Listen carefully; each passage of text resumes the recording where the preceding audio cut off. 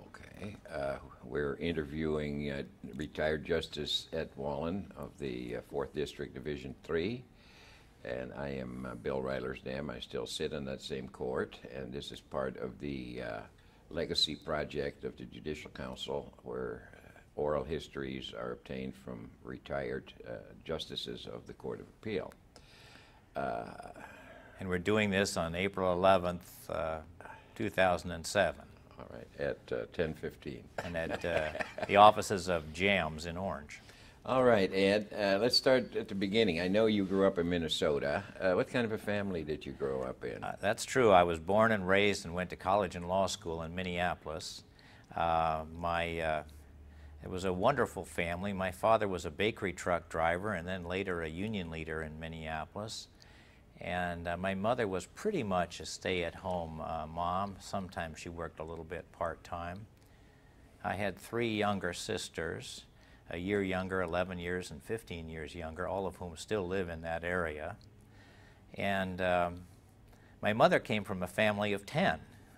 She was the 5th in 10 children, 7 boys and 3 girls. And all of that family was around there, and my dad had 2 younger sisters, and one had moved away with her husband, but the others were all close. So large family gatherings were common when I grew up. Were your parents both born in Minnesota? Or? Both in Minnesota. My mother in northern Minnesota near the Red Lake Indian Reservation. She always said she played with a lot of Indian children as a kid. She was Danish and primarily Danish. I think her mother was Norwegian, her father and Danish, and her father was Danish. And his name was Jens, as we said it, or probably Jens in the old country, J-E-N-S, Knudsen, K-N-U-D-S-E-N. That kind of gave the ancestry away, didn't it? Yeah. And when I was named, my father's parents, my father was my grandfather on my father's side was a salesman. My grandmother was a stay-at-home. His name was Edward J. Wallin. Hers was Gladys. Her claim to fame is she lived to 102 and was sharp as a tack. Well, you have good genes right then. to the end. My grandfather's name was Edward J. Wallin, which is my full name, but the middle name was different. I was actually named Edward after one grandfather and Jens, which is my middle name, after the other. But I had a wonderful upbringing in a very tiny house. We had a tiny house. I had a little area in the corner of the paneled basement that was my room. And I suppose my claim to fame within my own family is that no one in my family had ever gone to college, that whole extended family, until me. Well, before you got to college, I assume you went to the public schools in Minneapolis. I went to the public schools in South Minneapolis. Any particular experiences there that you look back on now as having a shaping influence on your career or the person you are? I remember my 6th grade teacher, Florence Constantine, was an outstanding teacher and very inspiring to all of us. My parents, especially my mother, were very focused on academics. Both had skipped 2 grades in school, but had graduated from high school in 1930 and 1931, respectively, and with no financial means to do anything other than work. But my mother used to teach me, if I was home ill, she would get out a tablet and teach me typically mathematics. And I remember when I was a little boy being taught addition, subtraction, multiplication, and long division by my mother when I was home for 2 weeks with chicken pox or something, some disease that kids don't get anymore. Mm-hmm. And every day, Mom and I would work on this while she was ironing or doing whatever chores. And so I got a better education sometimes from Mom than I even could get in the schools, even though they were very, very good. So, and then from high school, did you go straight to the University of Minnesota? Yes. Is that in Minneapolis also? In Minneapolis. I was a commuter student for actually 7 years. 4 years at the university as an undergraduate, where I was a political science major and minored in economics and history. And those latter two subjects are still great interests of mine. I read constantly books on economics and business and history. And you went straight from your undergraduate university to the law school there? Right to law school. Yeah. At what point in your life did you decide that that's the career you wanted? Well, that's interesting. I didn't know what I wanted while I was in college. I started out as a math major because near the end of my high school years was the time of the missile gap. There was great fear in the country about our scientific gap between us and the Russians over military rocketry, particularly. And I was a very top student, and also especially in math. And so your mother did good work. Yeah, and so my counselors thought, I think it was their patriotic mission to make me an engineer, and I didn't really feel comfortable with that. But I started out college as a math major. But as soon as I had calculus during winter quarter, which was at the far end of the campus during a bitterly cold winter, I kind of lost interest and gravitated toward more of the social sciences. I think that fits your personality better than being a... What do mathematicians do if they don't teach? I think well, I've actuaries for insurance companies. Or they could be accountants, but we in the law profession have excitement, whereas accountants come home at night and their spouse asks them what happened during the day, and that was exciting. And what do you say, the 8s, the 4s? I never could figure that out. What any particular experiences aside from your decision not to pursue mathematics, any particular other experiences or decisions in college that led to your decision to go to law school? Well, I think that public service interested me at that point. In my era in Minnesota, Hubert Humphrey was a dominant political figure. He became mayor of Minneapolis when I was about 3, and then senator when I was about 6, and eventually vice president until I lived out here. And my father knew him slightly way back before he was in office. And I never met him, actually, but he was the person that everyone in Minnesota looked to, and he was a great example of public service, which he totally believed in. He would encourage people of all political stripes to get involved in public service. He was very ecumenical in his political expressions. And so I think that sort of made me interested in it. My parents avidly followed current events. At the dinner table every night we would be discussing, in addition to family events, whatever current events were of interest, and I think that was a great help. Was your family quite interested in politics also? Interested, and my dad was active in this in some sense. He was asked to run for office but never did that. But you said he became a union leader at some point. He became a union leader and in Minneapolis, the Democratic Party consisted of working men and women, largely union members, or a lot of union members, not many minorities, and the university academic community, and they worked together hand in glove to form the DFL, which is what the Democratic Party is called in Minnesota. Okay, what's it stand? All right, we're ready. Okay, what is DFL? What does that mean? Democratic Farmer Labor Party. It stems from a progressive party that existed in the depths of the Depression for a number of years called the Farmer Labor Party, and eventually they merged under the auspices of Hubert Humphrey in the 1940s, but the name remained the Democratic Farmer Labor Party. While you were in college or law school, were you involved in any political endeavors? Not very much. In 1962, while I was at, I think, a sophomore in college, or maybe a junior, there was a very close election for governor in Minnesota, and I was trained, among others, to be a recounter of the paper ballots. But in the end, they decided not to use college students, and so my father actually was one of the recounters. And what I remember about that is that there was great suspicion on both sides, that the other side would try to tamper with the ballots, and you were trained to watch for people who might have a piece of pencil under their fingernail to spoil a ballot.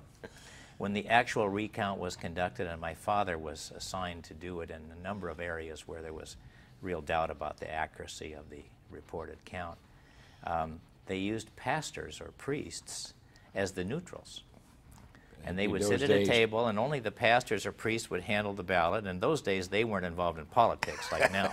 And they would, both sides would agree. There was very little disagreement. The votes were counted with great care, and ultimately the election night result, which had been a very narrow victory for the Republican, led to the Democrat winning in May, not taking office until May, and by 91 votes in a state with about 1,800,000 cast. Okay. But the one political thing I remember, when Hubert Humphrey was nominated for vice president in 1964, remember the office had been vacant since Kennedy's assassination, because we didn't have the system now for replacing a vice president when a president ascends to the presidency. And so Humphrey's nomination was a big deal in Minnesota, the first time any Minnesotan had been on the national ticket. And he was so popular on both sides, really. And Minnesota wanted to have some sort of a rally for him. And my father was a world-class organizer of events. If you had him doing it, he would somehow be able to inspire the troops to really put on a great event. So he was in a group of people that were trying to decide what to do, and they wanted to have something where they could get like 3,000 or 4,000 people.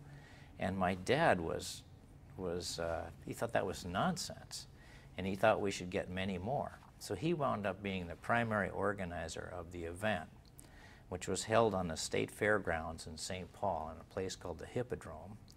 It had about 25,000 people, and it was called the DFL Bean Feed for Humphrey. My dad managed to get the Bakers Union to bake beans in these huge vats that they ordinarily used for commercial bakeries, the hotel and restaurant employees to organize the lines, the milk companies and milk drivers to bring the cartons of milk, the coffee companies to bring the coffee in the big urns. The hot dog buns were all donated. I think potato salad, and they served 25,000 people for $1 each. They charged $1. The idea was to get a big crowd. Yeah. And as I remember, it was featured on Walter Cronkite's news. It was this amazing-sized rally. And I was put in charge by my father of the bean convoy. That was my political involvement. And I got a Secret Service clearance, and we had 3 UPS trucks with 5-gallon milk cans of beans on the floor and blankets over them. And our mission was to safely transport the beans from the commercial bakery to the floor of this building. And they were piping hot, so we succeeded. And no one got poisoned, so I guess my security clearance was honored. Now, in law school, were there particular professors that inspired you, or any particular person that stands out in your... A couple of them. Professor James Hetland, who was a civil procedure professor and a very active a Republican in Minnesota, a very good friend and a very good professor. And Professor David Graven, who passed away not long after law school, who was a terrific trial lawyer and just a very charismatic professor. Those two stick out in my mind. Interesting, because I know that you have always had a big interest in civil procedure, and I received the Amjur book in civil procedure, which I was very proud of. I don't know, maybe that's indicative of my bent toward that area. So, okay, so when did you graduate from law school? Spring of 1967. Okay, and what did you do next? I had to come out to California pretty much right away because during law school, I had summer clerked at the Dorsey firm in Minneapolis and loved it there, and they treated me great. And it was the law firm in that part of the country, and I thought for a Minneapolis boy it was a dream come true to be able to be in that firm. They'd offered me a job and I was 99% sure I would take it. But when I got back to school in the fall, John Swenson, who's now a senior partner at Gibson Dunn and had been a dear friend in college and law school, had summer clerked at Gibson Dunn in Los Angeles. And he was extolling the virtues of Southern California and urging me to consider coming out here.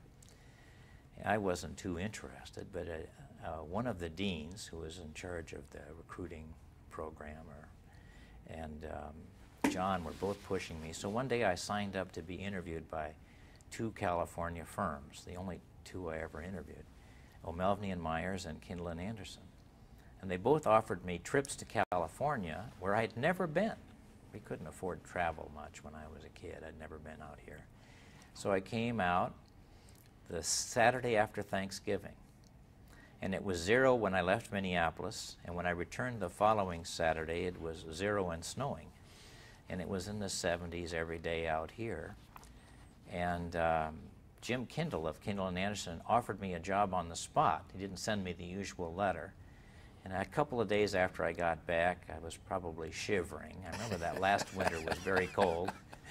And so I accepted his invitation and came out to California. And was this in Los Angeles, their office?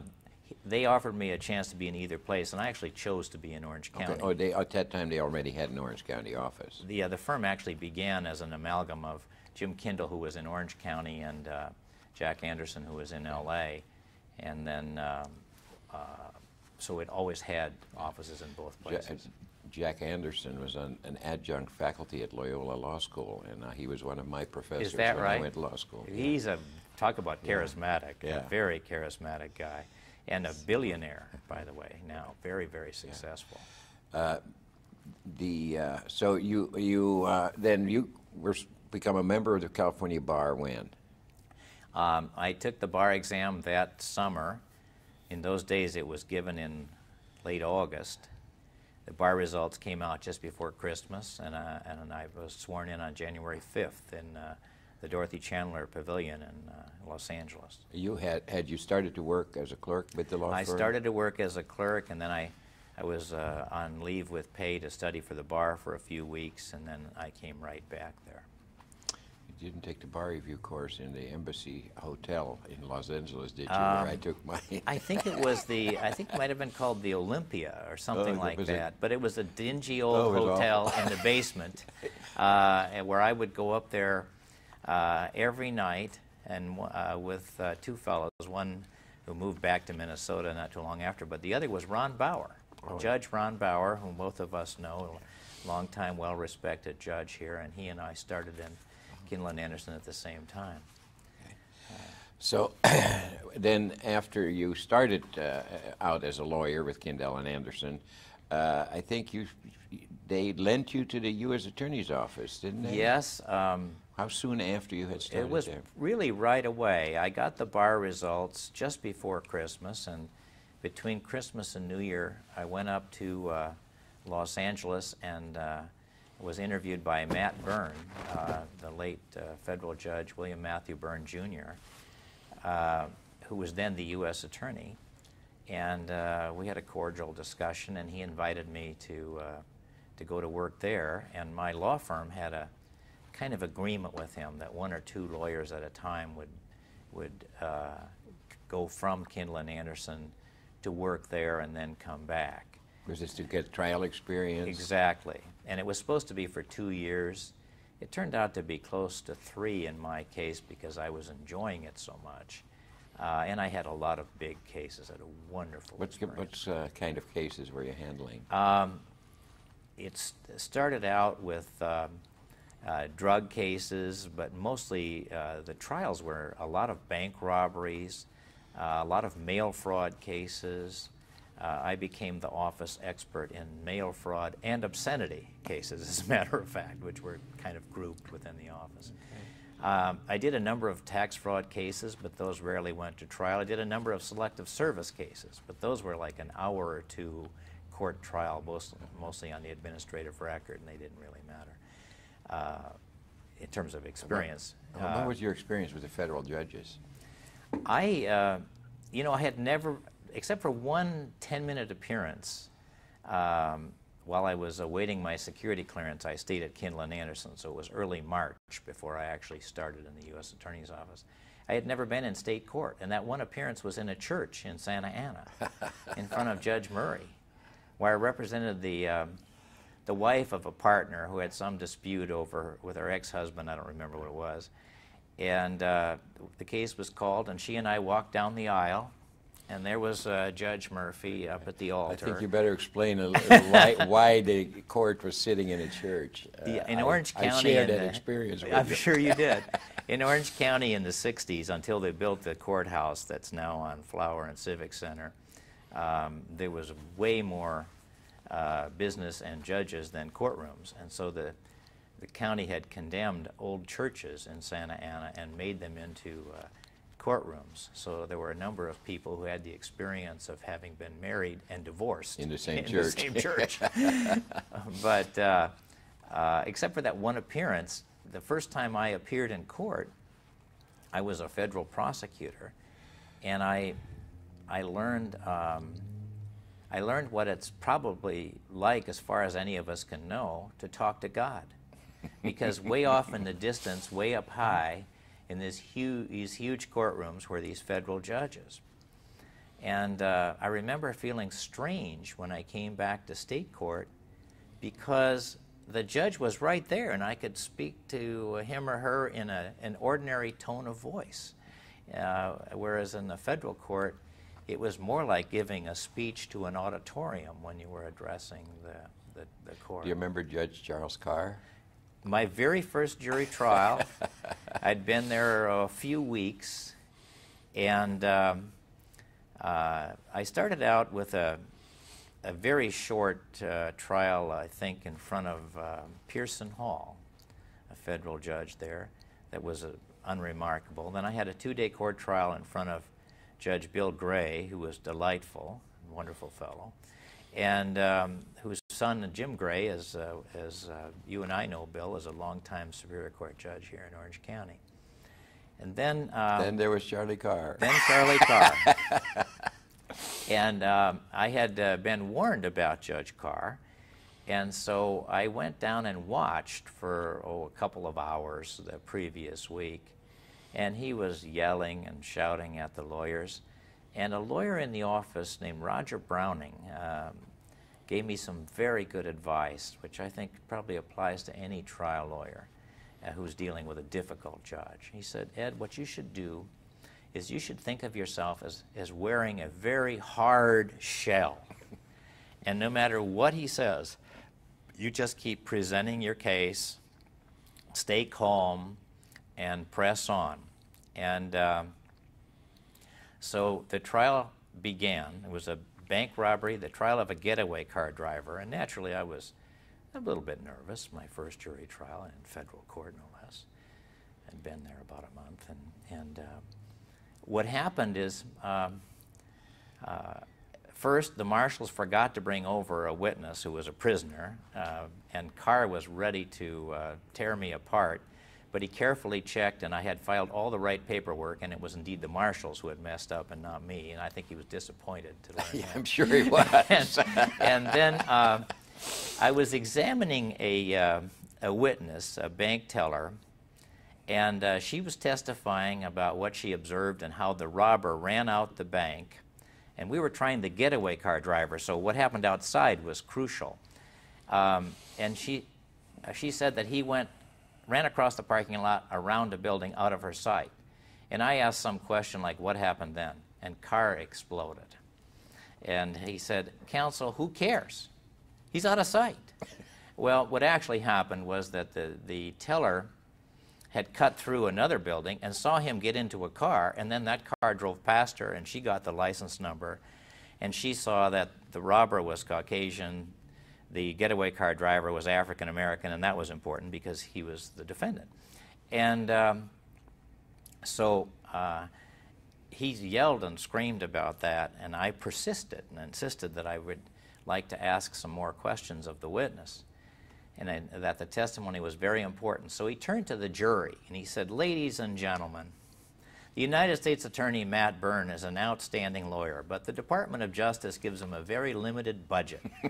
So he has to hire inexperienced, untrained lawyers to prosecute the cases here, and we judges have to run a school for young lawyers, and you jurors are the victims." And so he said, "Young man, we'll give you just three questions of this witness." So I asked three of the most compound questions imaginable, got this crucial testimony, and basically he kept quiet because he realized that I was right. Yeah. And ultimately the case went well. We had things like fingerprints and other things that really helped out. And he had banned many of the lawyers in the office from the office. From his courtroom. So if you had a case that you worked on and it was assigned to his courtroom, you couldn't handle it. He would ban you. And so the day after the verdict, he called Matt Byrne, and his way of talking to Matt was, "Byrne, you know that who was that trying that bank robbery in my court this week? He didn't even know my name. In fact, during the trial, he always called me the young man for the government. He never gave me a name." I was 25. And he said, "Byrne," and Matt looked at the list and he saw it was me. And he thought he was bracing himself or wondering how I could have followed up. He knew I was new. And Carr shocked him by saying, "Well, you know, he did all right. He's a little wet behind the ears, but he did all right." And Byrne was amazed. He had never, ever called to do anything other than castigate one of us, And so I always said that Charlie Carr, for all his flaws, promoted me from the lowest second lieutenant to major in that office right away, if you were to apply military ranks. Matt Byrne came down to see me, and he immediately, big cases started to flow in my direction because Carr even liked me. I also had a lot of trials in front of Andy Houck, who was quite a famous jurist. And how'd you get along with him? Well, we had our run-ins, but he actually came to my farewell party when I left, so I guess he thought I was all right. He threatened to put me in jail one time, but I don't think he really meant it. Any other experiences or cases while you were working with the U.S. Attorney? I think the judges who taught me the most about being a good trial lawyer were judges like Pregerson, Gray, Ferguson, Irving Hill, who was very demanding but very fair, Avery Crary. I had good experiences there. And I had sometimes 2 jury trials in a week. So when I came back at the age of 28, I was a very experienced trial lawyer. Many more trials under your belt than your contemporaries at Kendall and Anderson, I'm sure. There were 3 people in that whole firm that had significant trial experience. Angelo Palmieri, who was one of the founders of the Orange County office when I was there, or the Palmieri-Tyler firm that still exists. And he had had a lot of trials because he'd been a state prosecutor years and years earlier. And then Craig Jorgensen, who had a similar experience ahead of me in the U.S. Attorney's Office, and I. And any one of the 3 of us had more trials than every other lawyer in the firm combined. Yeah. So at that time, when you came back to the law firm in Orange County, about how many lawyers were there in that office? I want to say 17, 18, 19, in that range. It wasn't huge. Wasn't huge. And was it departmentalized, or in those days, litigation wasn't as big a part of business firms as it is now. We had real estate was always big in Orange County because there was always development going on. When I moved here in '67, there were probably 750,000 people in Orange County, and today there's About 3 million. 3 million or more than 3 million, I believe. And so constant building of schools as well as houses. And the schools and the public facilities meant there was a constant flow of eminent domain cases, which Angelo Palmieri was probably the all-time master of. And we had a number of restaurant clients besides a number of big builders. Did you basically handle litigation matters, or were you? Just litigation. Just litigation. I worked with Angelo, and then eventually Ron Bauer left after just a couple of years, 3 or 4 years, and it was Angelo and myself, and then after a short time, Frank Rothrock joined us as a young associate. Frank is still a lawyer here in Orange County. So the three of you did most of the trial work for that? All of it, yes. Yeah. In fact, we even handled the contested hearings. If there was a contested probate hearing, one of our probate or estate planning lawyers would take one of us over there as a designated pit bull, I guess, to handle that matter. So let's see, by the time you got back to Orange County, the new courthouse had been That's built. right. I think came that back opened in 68. fall of 1970, September, October, Okay. that period of time. So you never got to go to church with judges anymore. No, we had a real courthouse, and quite a nice one. It's a bit run down now after, and now it's more than 35 years old, or close to 40. But do you recall about how many judges there were in Orange County at that time? I don't. I think there were 12 or 14 when I came in '67, but I'm not sure. I do know that when I was appointed, I was the 37th position. You know they have like, what, 140 bench officers Yes, now? I've lost count now.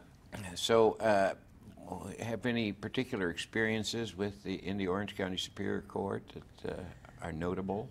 Well, I do remember when I first went there, the first couple of times, being just amazed that I was so close to the judge, because the courtroom space between counsel table and the bench is so much shorter than it is in federal court, and almost feeling odd to be that close and intimate with the court itself, but enjoying it, because I think that when you are closer, you get a better sense of each other as you're communicating, both the judge and the lawyer.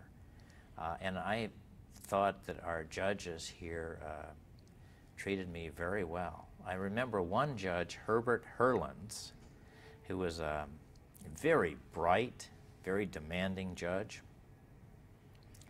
And I was once asked to handle a default divorce for the young daughter of a very wealthy client. And she testified that certain stock in the company family business, which her father had given her, was her separate property. And so Herland starts asking where that stock is. Turns out it was kept in some safe deposit box. And he said, well, did your father ever give it to you? Well, no, but he said he put it in. So she said, well, or he said, did your father ever give it to you? And he said, no, but he told me it's in my name. Then he proceeded to pick up a pencil and explain to me that if I say to you, counsel, that I give you this pencil, but then I don't give it to you, it's not really a gift. So how do we know this is her stock? You know, and it was an uncontested default divorce. And I had warned the clients, fortunately, her father was there too, that this judge was a bit eccentric. So rather than argue further over the stock and attempt to prove it, I said, well, Your Honor, perhaps we're not ready to proceed yet by default, so we should go off calendar. So we did.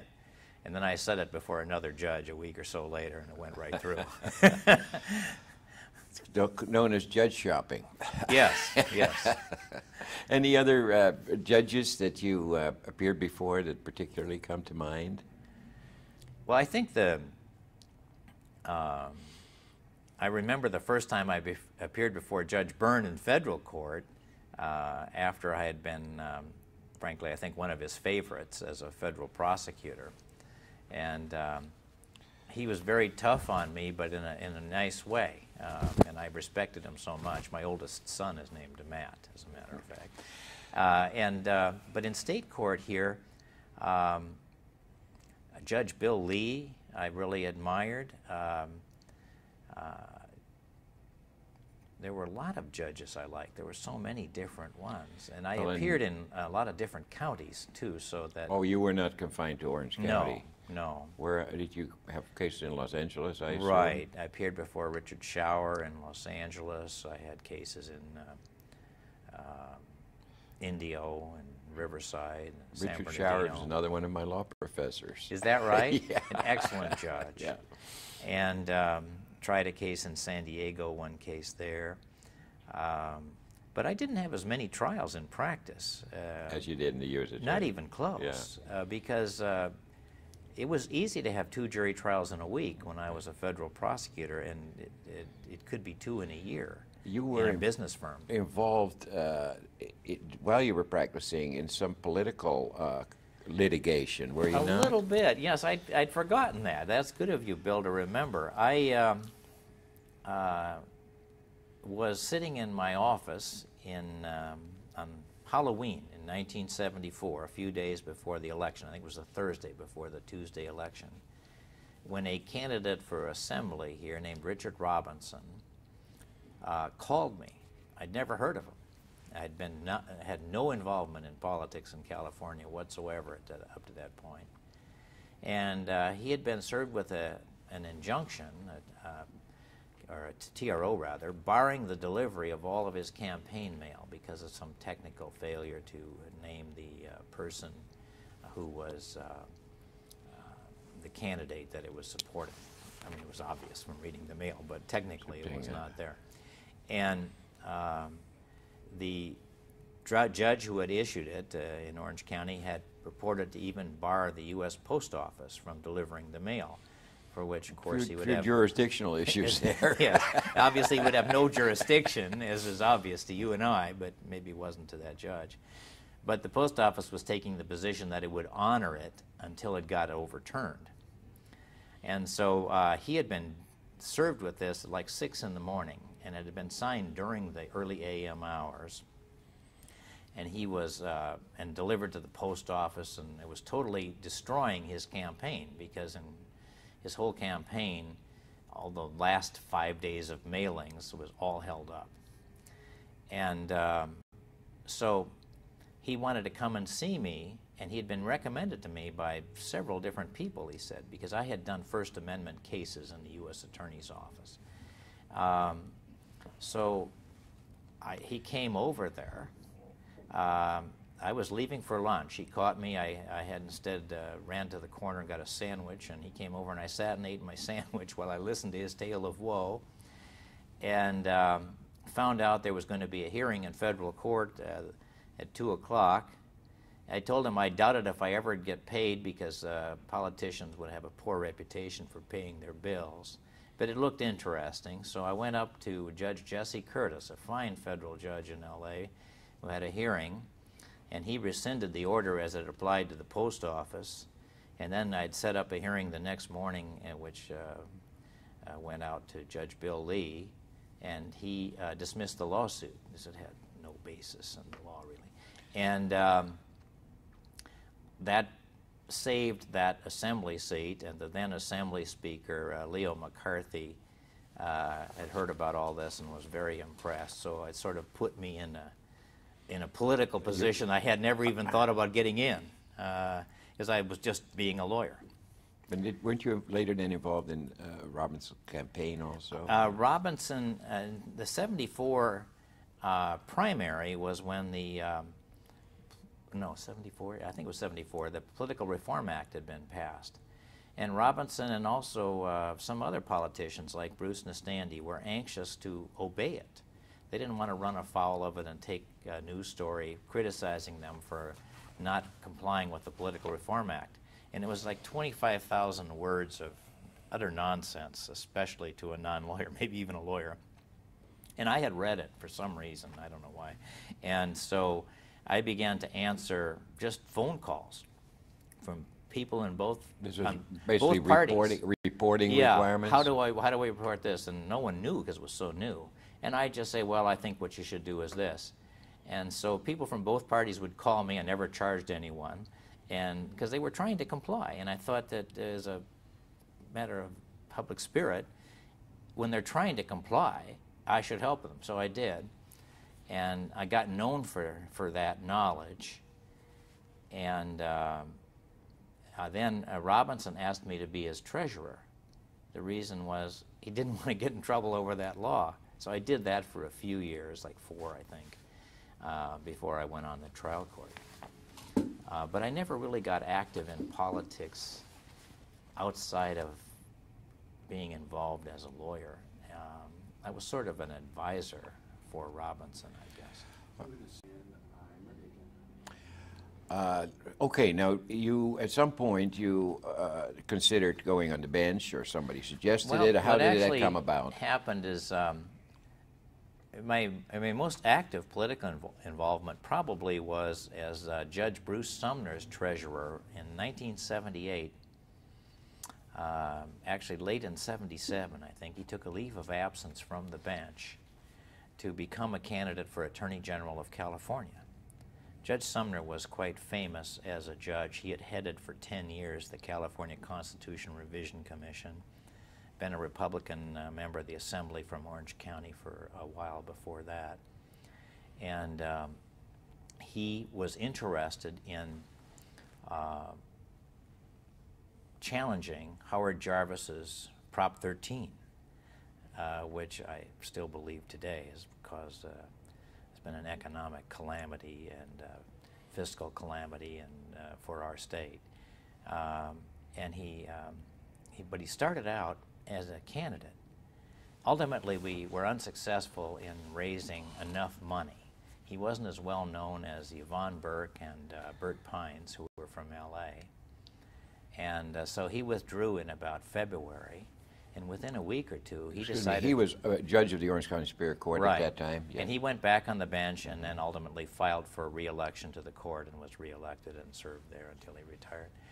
But a week or two later, he felt that something should be done to challenge Prop 13, which was so destructive of the whole plan of our state constitution. And he convinced me that we should participate in that. So he had a lot of files on the bases for the various provisions of the state constitution, and I wrote the pleadings and the briefs for a petition to challenge it. Was this in state court? In state court.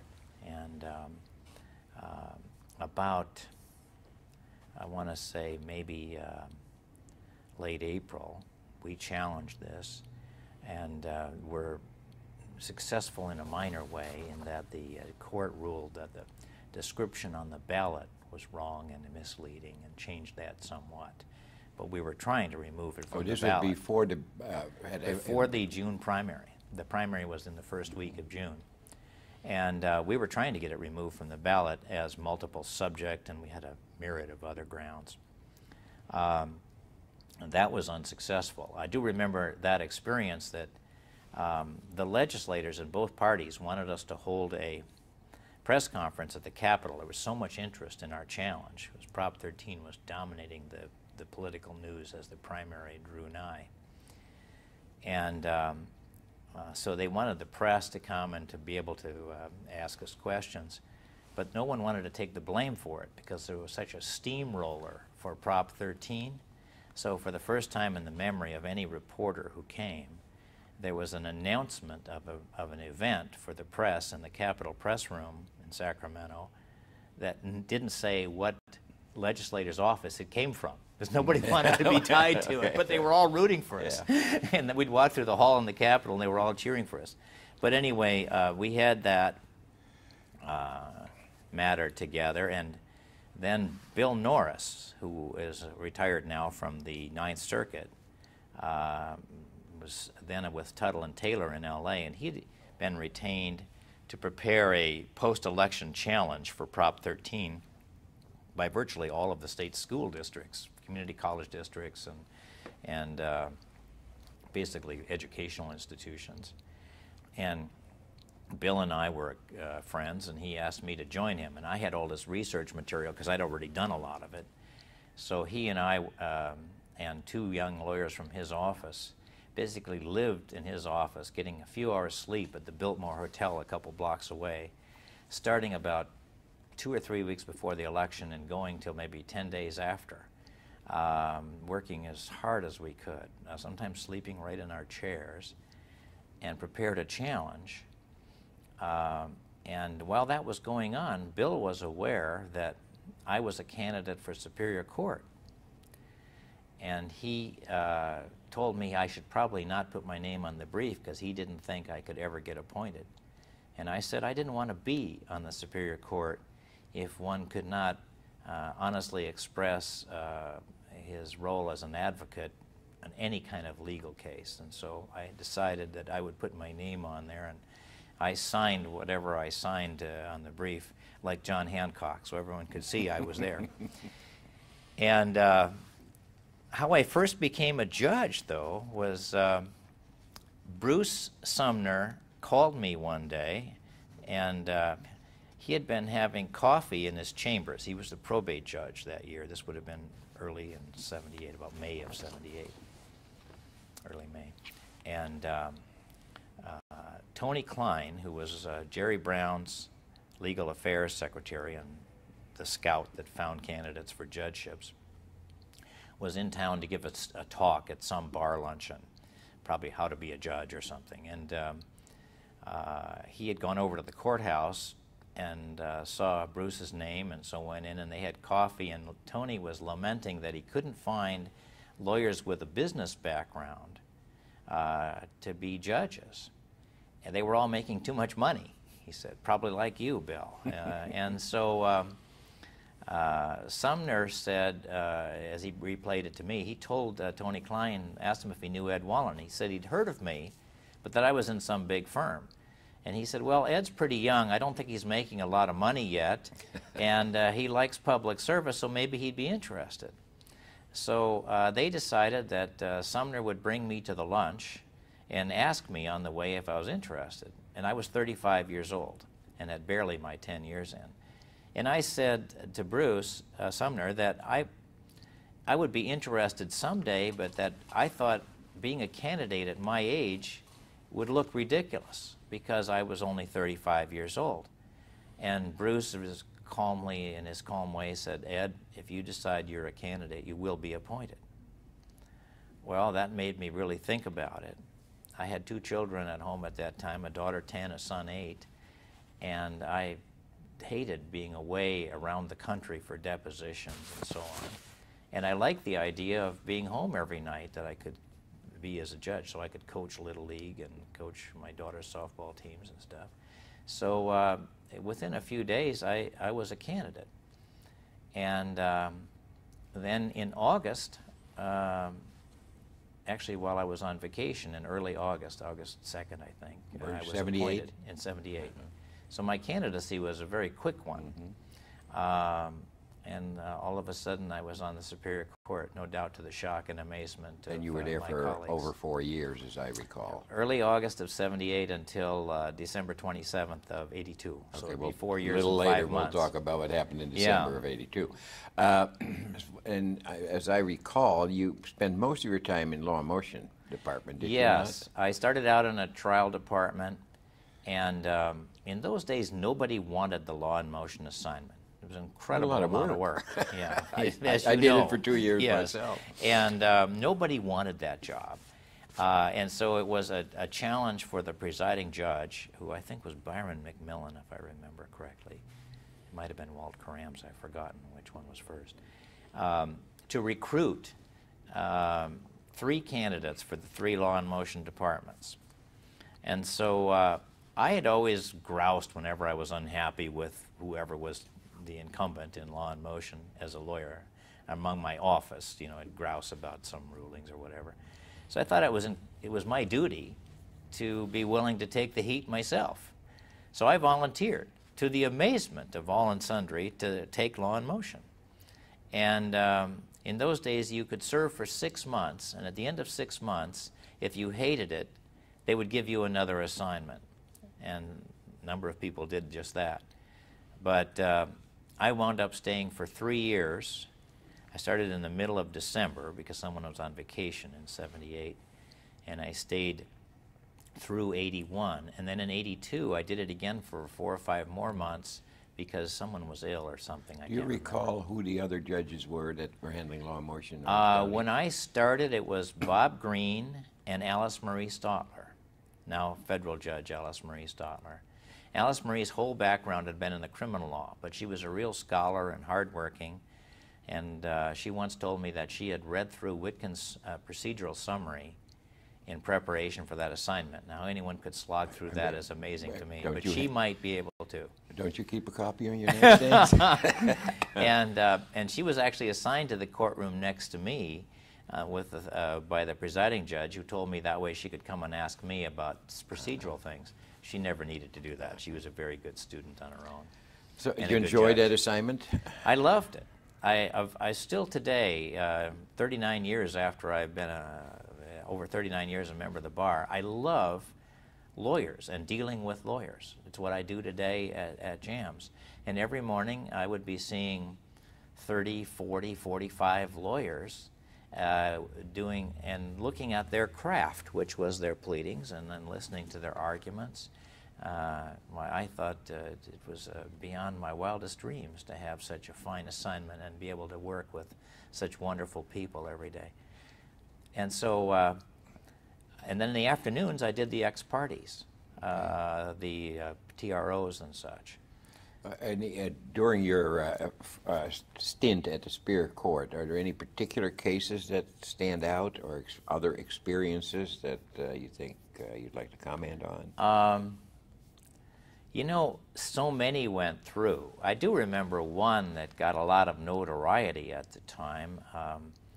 There was a company called Newport Equity Funding, which was putting together syndicates to make loans in the late 70s, early 80s, when interest rates were way up in the double digits, 16, 17, 18, with a lot of points.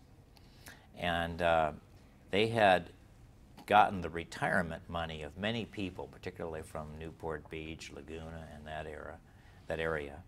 And these people were had pieces of these loans. And all of a sudden one day, the owners and managers of that company didn't show up. And there were many millions of dollars in loans that were outstanding. And the employees who were not at the ownership level came, but they didn't know what to do because there was no one there. And so the state attorney general rushed in, and later that day I issued an order permitting a gentleman, former California real estate commissioner named Milt Gordon, to become the I've forgotten if we called him a trustee or a receiver, and on condition that he be there at 7 a.m. the next day. He took over the business with his team of people, and in my order I had said that he needed to report. These people were panicked, had their life savings tied up in this.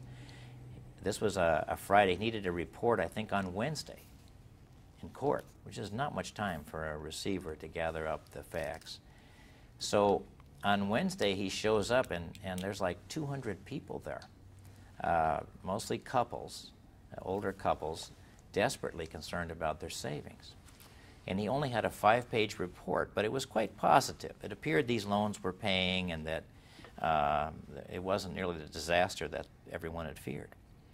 And when I heard this huge throng showed up, first they moved us to the biggest courtroom that could be found. And while that was going on, I took his 5-page report, and I had a clerk make copies for everyone. And so my clerk announced there would be a delay while the report was being copied. And to the consternation of Milt Gordon, I just gave it to everybody. I figured it was a public document, it was their money, they ought to be able to see it. So they all read it. Then I took the bench, and there were a number of lawyers there, maybe 10 or 12, 15 lawyers. And I said that they now knew everything I knew because they had the report, and that we were going to start by inviting the lawyers who were here to ask questions of the receiver or of me or anyone they want. And so we were going to try to find out what was going on here. So the lawyers would come forward, I'm so-and-so, representing so-and-so, and ask the question. And then one of the folks said, excuse me, Judge, does that mean if we don't have a lawyer here, we can't ask a question?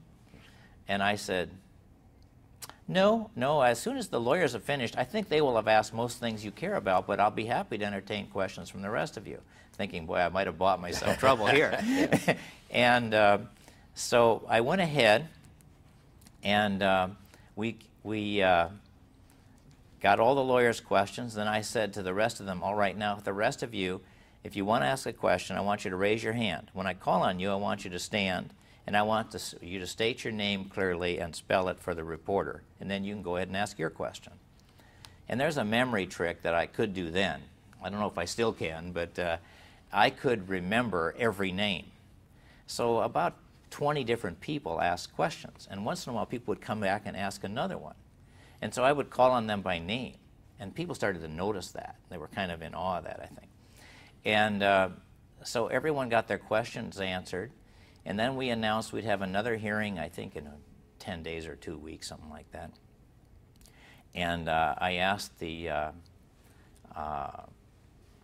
them to bring 100 copies of the report, told everyone to please come early because we would be handing them out. And I did that for like 3 more times, to the point where the news was positive. The receiver got a financial institution to handle the collection and disbursement of the proceeds of these notes, which were paying huge interest, and they were almost all being honored, so there was not a risk.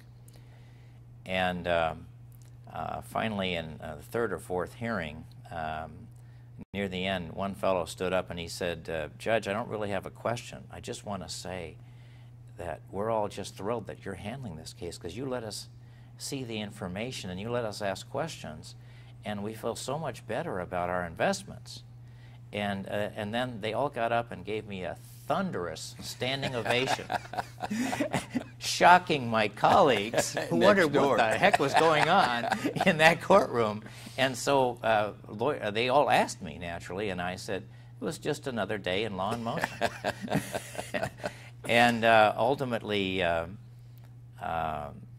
that whole matter was over in like 6 or 8 weeks, and if it had gone into bankruptcy, which was the other option, it'd probably still be going on. But anyway, I had fun with that. And there were so many cases I did that were of significance business-wise, maybe to development in Orange County, but I didn't really keep score. It was, as you know from having done it for a long time yourself, they're just kind of racing through there, and you just make the best call you can, and there's 35 more the next day. Then in late '82, I believe, a decision was made to create a new division for District 4. And then, of course, you were one of the people who were appointed as soon as the division was created. What's the history surrounding the creation of that division? Well, as a matter of Okay, how did the creation of the Division 3 come about? What was the background of Well, it? in about 1980 or 81, there began to be a lot of talk about the backlogs in the Court of Appeal throughout the state. And the worst backlog was here in the 4th District. We then had divisions in San Diego, Division 1, and San Bernardino, which was Division 2, now in Riverside. And almost all the Orange County cases went to San Bernardino, and by this time there were hundreds of fully briefed appeals that had been sitting, and there just weren't enough jurists to even come close to catching up with them. So Assemblyman Robinson from here in Orange County, who, although not a lawyer, was the biggest supporter of the AOC, the Administrative Office of Courts, in the legislature. He was their man, their go-to guy when they needed legislation. And he was, I don't know why, but he always loved the courts and loved the law, even though his background was actually in accounting.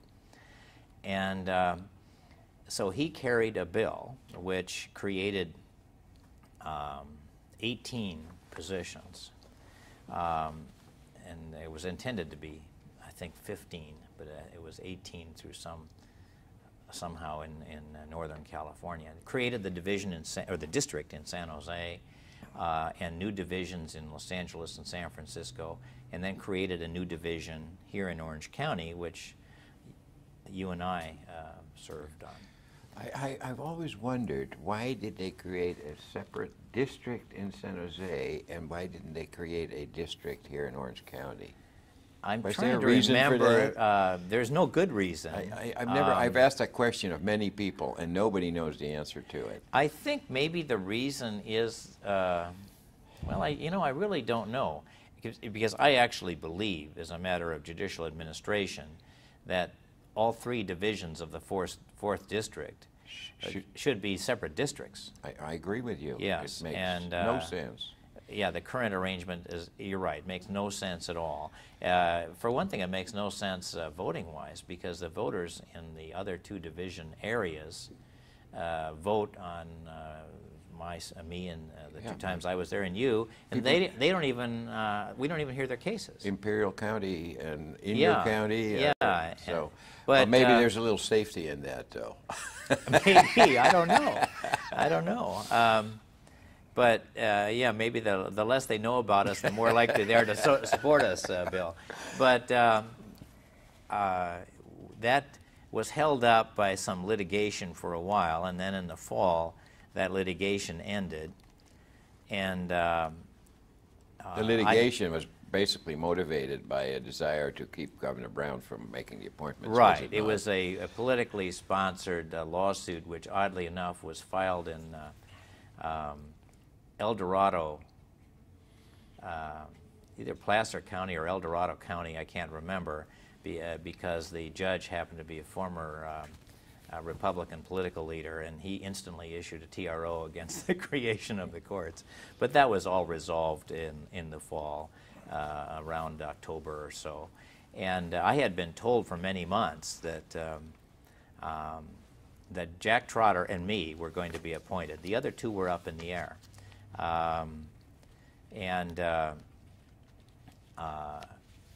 One of them was likely to be Alice Marie Stotler, and actually there was a problem there that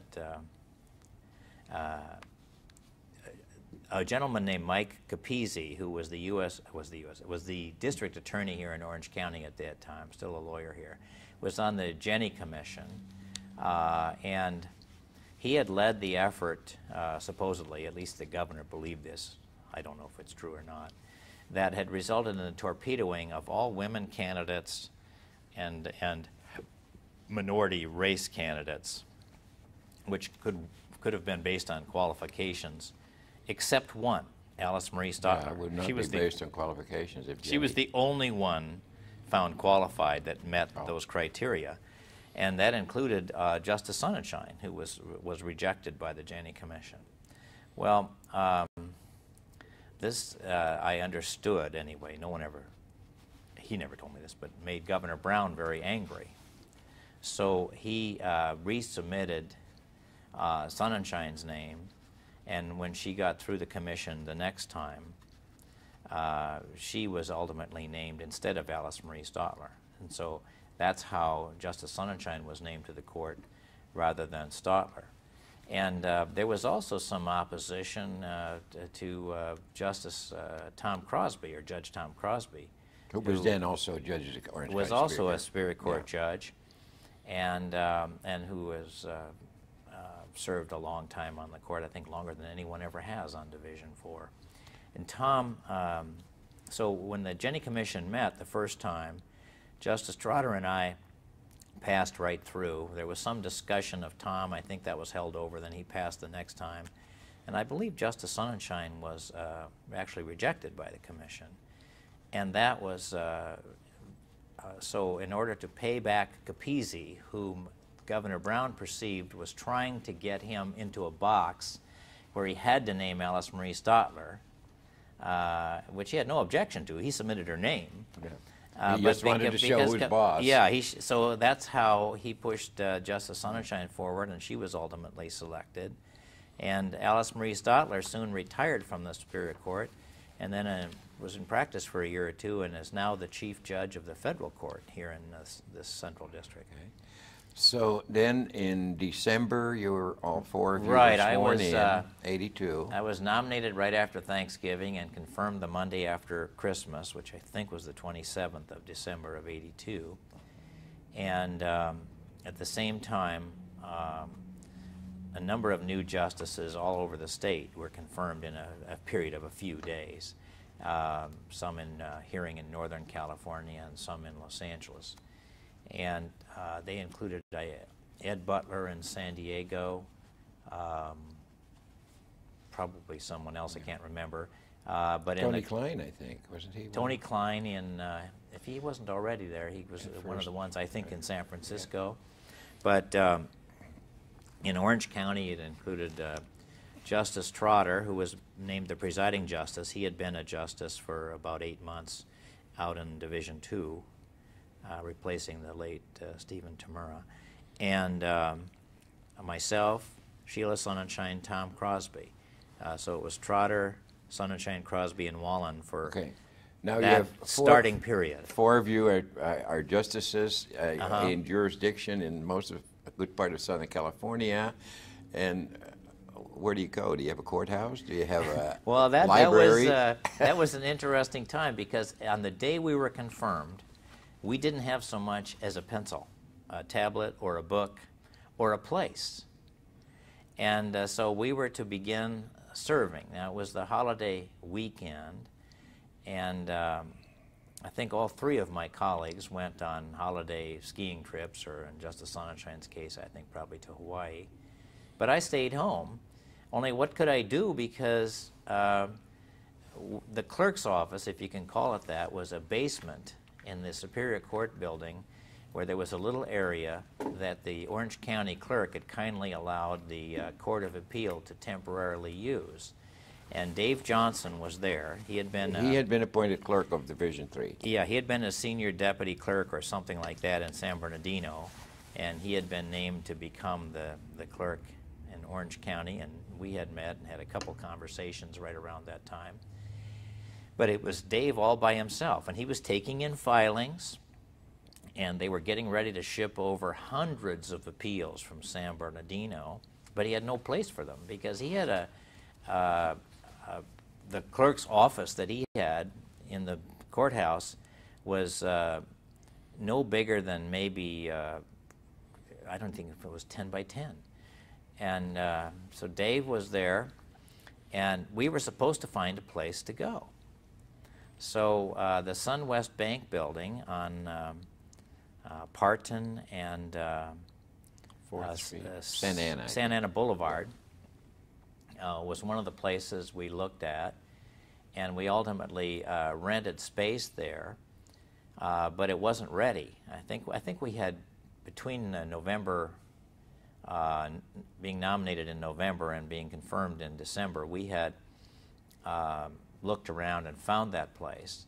It was ready for us to move in a temporary basis late in January. So the first court session was actually held, pardon me, I think Justice Sonnenschein had not yet returned from her vacation, but early in January there were a number of writs coming in, and we needed to do something, and so Justice Trotter hosted us in his kitchen in North Tustin, where he still lives, and there was a reporter named Tim Alger for the Register who had been saying to all of us that he would like to cover and do a story on the first session.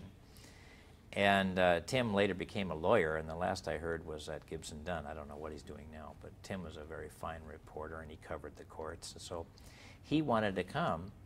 So Jack notified him, and he came over to Jack's house too. So we were sitting around Jack's kitchen table, and Tim and a photographer showed up, and he sat down and interviewed us a little bit and did a picture, a color picture, which ran in the register, and which I still have a copy of somewhere, and did a story about us. And I remember that Jack's wife, Catherine, had to leave, and so she had put some croissants in the oven for us. And Jack was supposed to take out the croissants, and he forgot. And so pretty soon we're smelling the burning croissants. And so the next story, Tim's story, talked about, in fact, the little thing on the front page was that Presiding Justice Trotter had burned the croissants at the first court session. We all got a kick out of that.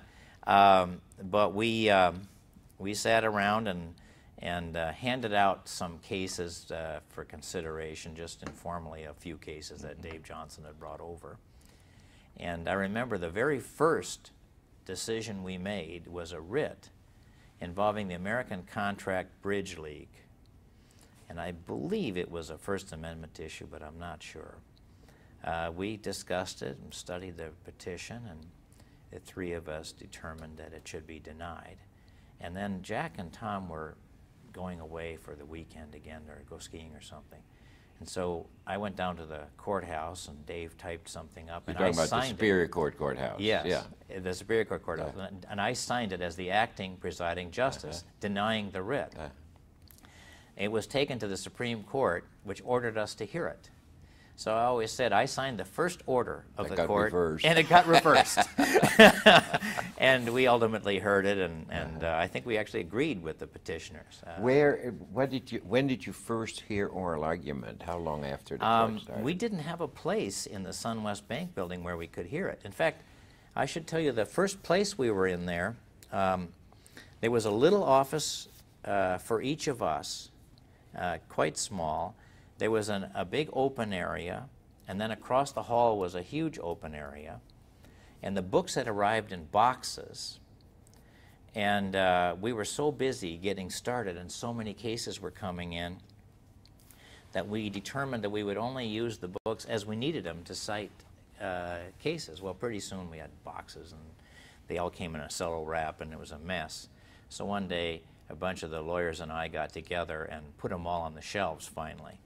But it was just a chaos situation. The clerk's office had a little space on the same floor. I think it was the 8th floor. And a more permanent space was being built on the 3rd floor, but it was many months before we moved there, maybe a year. Just to store the records and the files, Yeah. and there probably were no adequate shelves even. On the 8th floor where we were, there was a lot of unused space, undeveloped space in the building. And I remember Judge Dave Thompson, who was my law clerk, brand new lawyer, just finished law school, very handy. He was looking for a place where he could work, because there was almost no place. So he brought a long cord from home and a fluorescent fixture, and he ran that cord like 120 feet or so, and then hung the fixture in the rafters because the ceiling wasn't finished, and also near a window. So he was on the floor there with us in an area we really weren't paying rent on, and it wasn't being heated or air conditioned, and that's where he worked. But then we got into our facility, but before that, in March, we finally had an oral argument. And what we did is we made a deal with the city of Santa Ana that we could use the city's city council chambers. So did you consider going back to church? Well, we should have, yes. Prayed for guidance. And no, I mean, because of the experience in the Orange County Superior Court. I know. Yeah. And so for our first several months of oral argument, I don't remember how many, what we would do is when it came time for oral argument, we'd put our robes over our arms and walk from the SunWest Bank building over to the Santa Ana City Council chambers, which was a few hundred yards, and go in there and use the council room for oral argument. And the first oral argument, I remember Justice Bill Bedsworth, who was then the head of writs and appeals in the DA's office and a super lawyer, as we all know, had one of the cases, And we were ready for him, and it appeared that the DA was challenging an order which, under the case law, was neither appealable nor writable, as I recall. I don't remember what it was. And so we sprung that on him, an oral argument, and poor Bill had not anticipated that. And so he had to go back to the books, and he concluded within a day or two that we were correct and dropped his case. But we had some civil and some criminal cases that first day, and I know Bill had the first criminal case. And now he's been on the court for 8 or 10 years. Well, 5 or 6, I think. I'm not sure. He was Probably there when I more. left, and it's more than Okay. 8 that I've been gone. Time flies when you're having fun. Yes. And so, but I do remember that. And So then, when did you, or how long after the division was created, did you move into the more permanent facilities in the SunWest Bank building? I want to say it was about a year before that. And you did have a floor regular was courtroom built there. out. You did have a And courtroom we did have there. a courtroom there. It was not large, but it was adequate. Yeah. And we had the whole floor. And there were still just the 4 justices.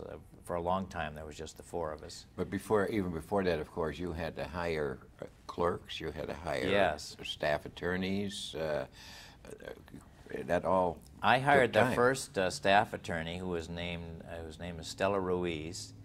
She worked with me for about 8 years and then moved to Davis near Sacramento, and has now for many, many years been a staff attorney for Vance Ray. Oh, really? But both Tom Crosby and I knew her. She'd been a contract attorney for many lawyers and did brilliant paperwork. Was a great arguer. And I called and hired her about an hour before he called. So I got her first. And he hired Kim Dunning, now the presiding judge of the Superior Court, as his first staff attorney. When the 4 of you were appointed, did you know each other than very casually, or did you have any kind of relationships? I didn't really know. I don't think any of us knew Sheila Sonnenschein particularly, but Jack and Tom and I all knew each other. In fact, I should talk more about Tom, since unfortunately he's passed away, and I loved him. Yeah. But Tom and I jointly represented people in a couple of criminal cases.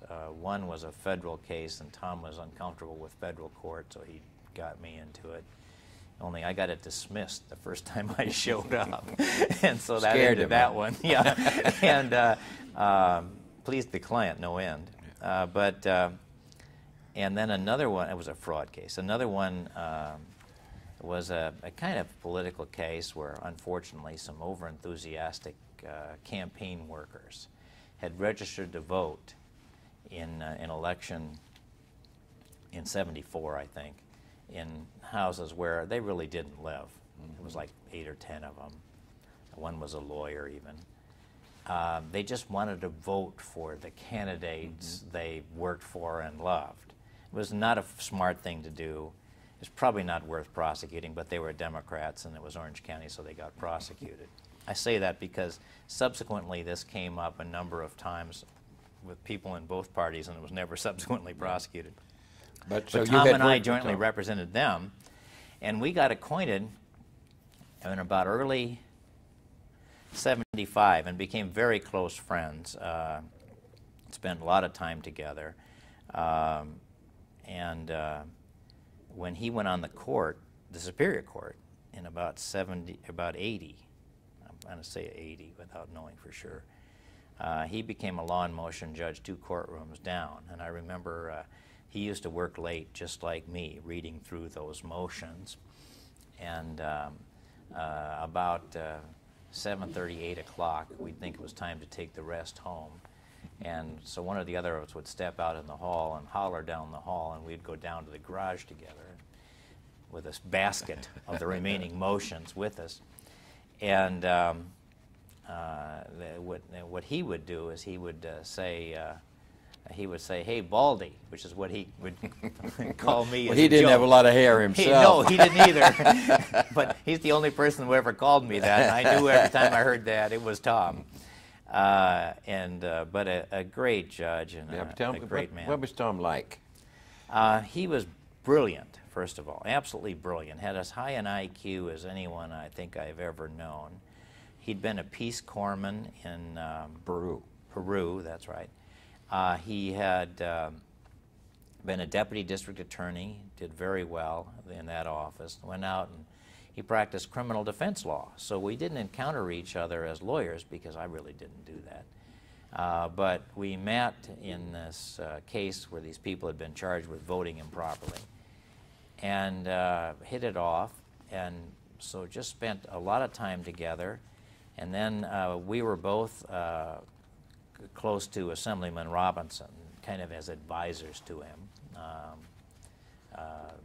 because we didn't have much money. We weren't contributors, but he was anxious to have our counsel on all kinds of different issues. And I went on Superior Court, and Tom really didn't want to do that. He just wanted to go on the Court of Appeal, but he was told in about 1980 that if he ever hoped to do that, he had to serve on the trial court first. Maybe it was 81. And so he did, and he served in law and motion. His writing is excellent, and he was very famous for his writing. So very succinct and to the point. Yeah, sometimes had a very tart pen. He and I wouldn't really argue, but we would have disagreements where he would be really angry at something that occurred in a case, and he would write all kinds of stuff in an opinion, and then it would go down the hall to me. And I think if he knew I was on the case, he knew what would happen. Tone it down. I'd tone it all down. I'd just do it with a red pen. And then I would bring it back, and I'd, come on, Tom, you know, you can't say that. And he would say, pretty chicken, Ed, pretty chicken. But I'd never wanted to deliberately be insulting toward especially a trial judge or even a lawyer, because there's no appeal from what we would say about a lawyer, and we may not know everything. And so he and I would, that would be our major disagreement. Tom was very liberal, so sometimes we didn't agree. I don't think I'm as liberal as he was. But I was very close to him and his wife, Patty, and he was just a very good friend. I was really crushed when he passed away. Did you and Jack Trotter have a relationship before the appointment? Tom and Jack knew each other because their offices were actually on the same floor of what was then the Crocker Bank building at the corner of Washington and Main in Santa Ana, which is only 2 or 3 blocks, if that, from the Court of Appeal where it is now. I was at 1020 North Broadway. I knew Jack because he was a highly, highly respected member of the Orange County Bar. Served as bar president in 1977, I believe. And he was on the Superior Court also. And then he went on the Superior Court, I think after me, and before Tom, is what I remember. I remember appearing before him in Superior Court. I think a few months, maybe 6 months after me, and maybe a year or so before Tom. And he was also in Law and Motion. But Jack, I knew Jack because I stumbled on an excellent med-mal wrongful death case. And I didn't do those. In fact, I had a lot of doctor clients. I just wasn't going to do those. But Jack was a first-rate, maybe as good a trial lawyer as there was in Southern California at his time, not only just in Orange County. So I went over to see Jack with my client, and we told him about the case, and I had done some investigation, had some medical records, and Jack took the case and did a great job with it. So we were pretty well acquainted, and I was thrilled to have 2 friends like Tom and Jack join me on the Court of Appeal. I couldn't believe my good fortune. And I didn't know anything one way or the other about Justice Sonnenschein, whose entire practice had been family law, an area that I didn't go into really. And obviously it didn't encounter in Law and Motion. I think she appeared before me a handful of times in Law and Motion, maybe 2 or 3. And so did Jack, and so did Tom. So all of them, and maybe I think you, I think appeared I did. in front of me as a judge before they were colleagues on the Court of Appeal. I may have appeared before you on the Court of Appeal also, because I remember being in the SunWest Bank building courtroom. That's probably I don't remember true. what the panel was, but well, well, that's good. I'd rather be known as an unremarkable member of the panel. But Jack was just a wonderful person, and when we started the court,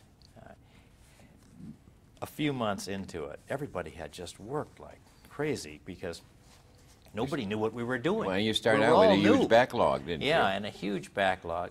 And one day, Jack just took everyone, might have included their spouses, I don't remember, to a very nice lunch or dinner at the Villa Fontana, and he just picked up the check. That's the kind of guy he was. Not the state of California, but Presiding Justice Trotter. And so we all loved him. He hated dealing with personnel matters. He wasn't really happy in that job. No, I don't think so. He doesn't like dealing with personnel matters, and I do remember, I guess it's all right to share this, there was a particularly bad, non-performing secretary, sort of a floating secretary. We now there. call them judicial assistants. Yeah, okay, judicial assistant. Instead of a pay raise, we gave them gave them a better title. Yeah. And the librarian were both non-performing, and I was grousing about that to Jack and Tom, and Sheila kind of stayed away from anything related to administration. She traveled more than the rest of us, really, and so she wasn't really involved in that kind of work at the court. And so Jack...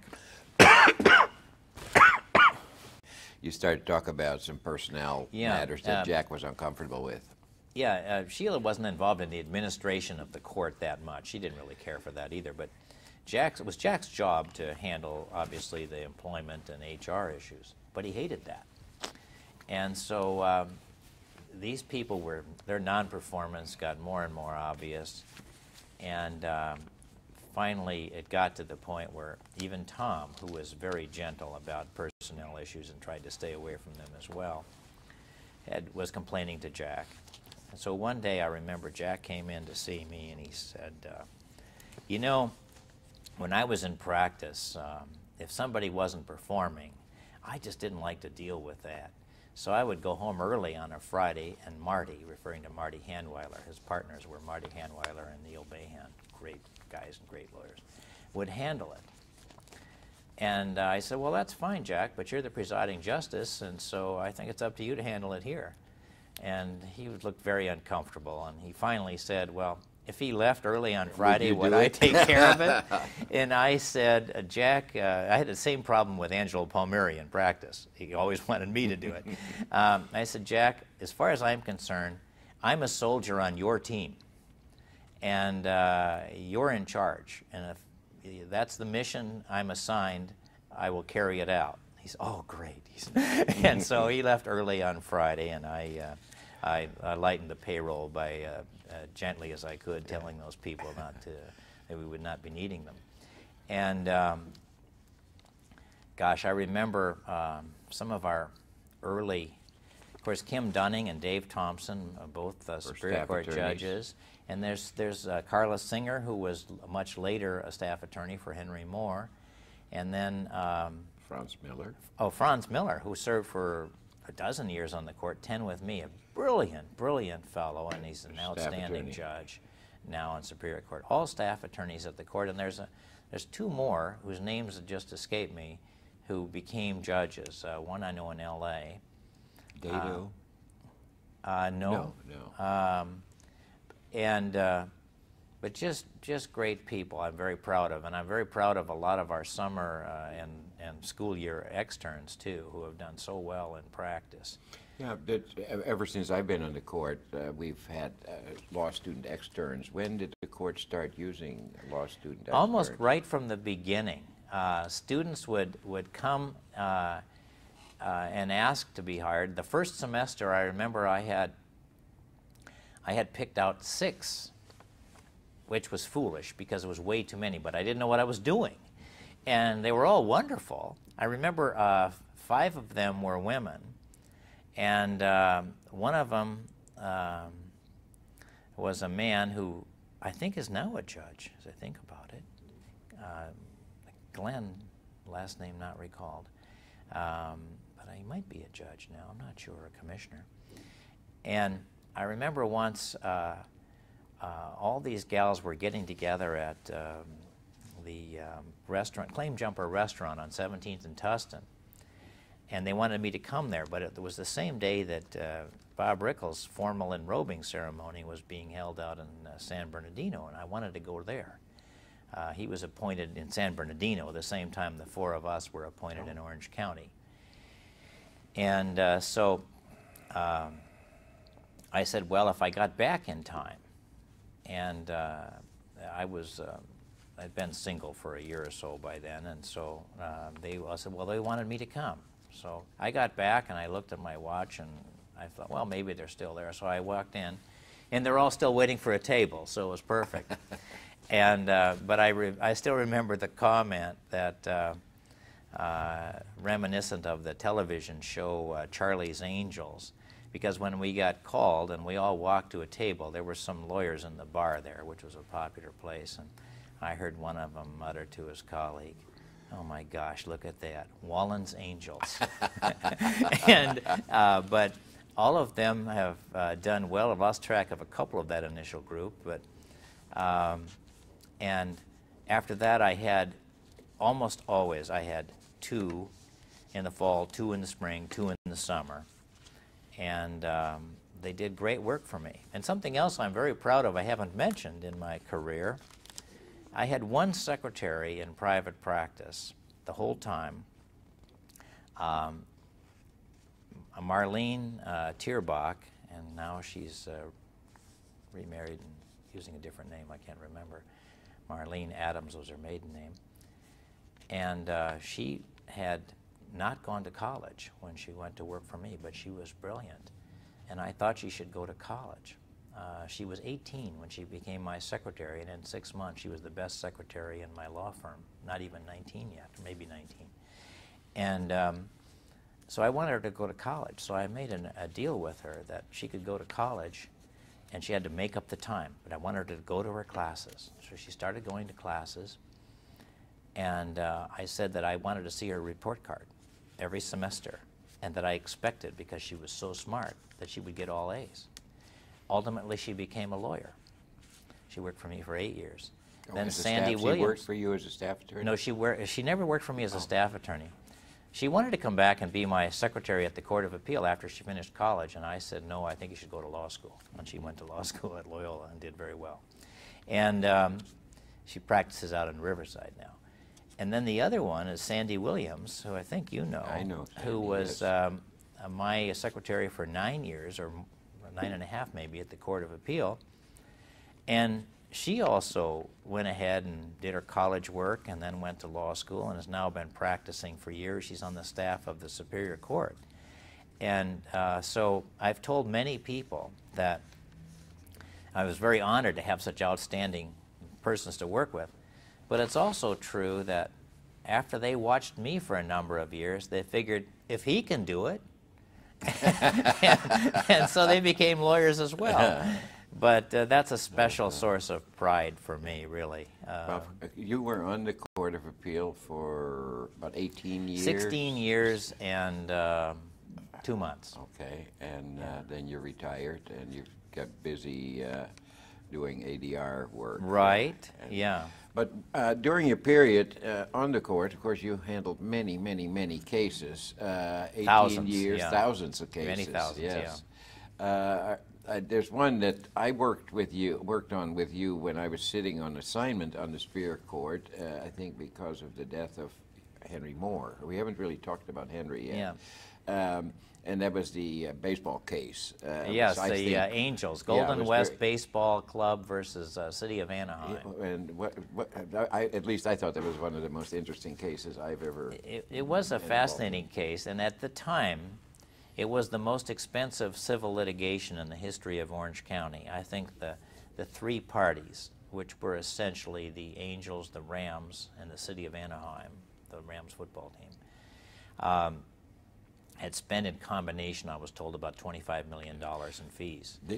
So it was a huge case. It was tried for nearly a year. The dispute involved who owned certain parts of the Angel parking lot, right. wasn't it? Gene Autry's version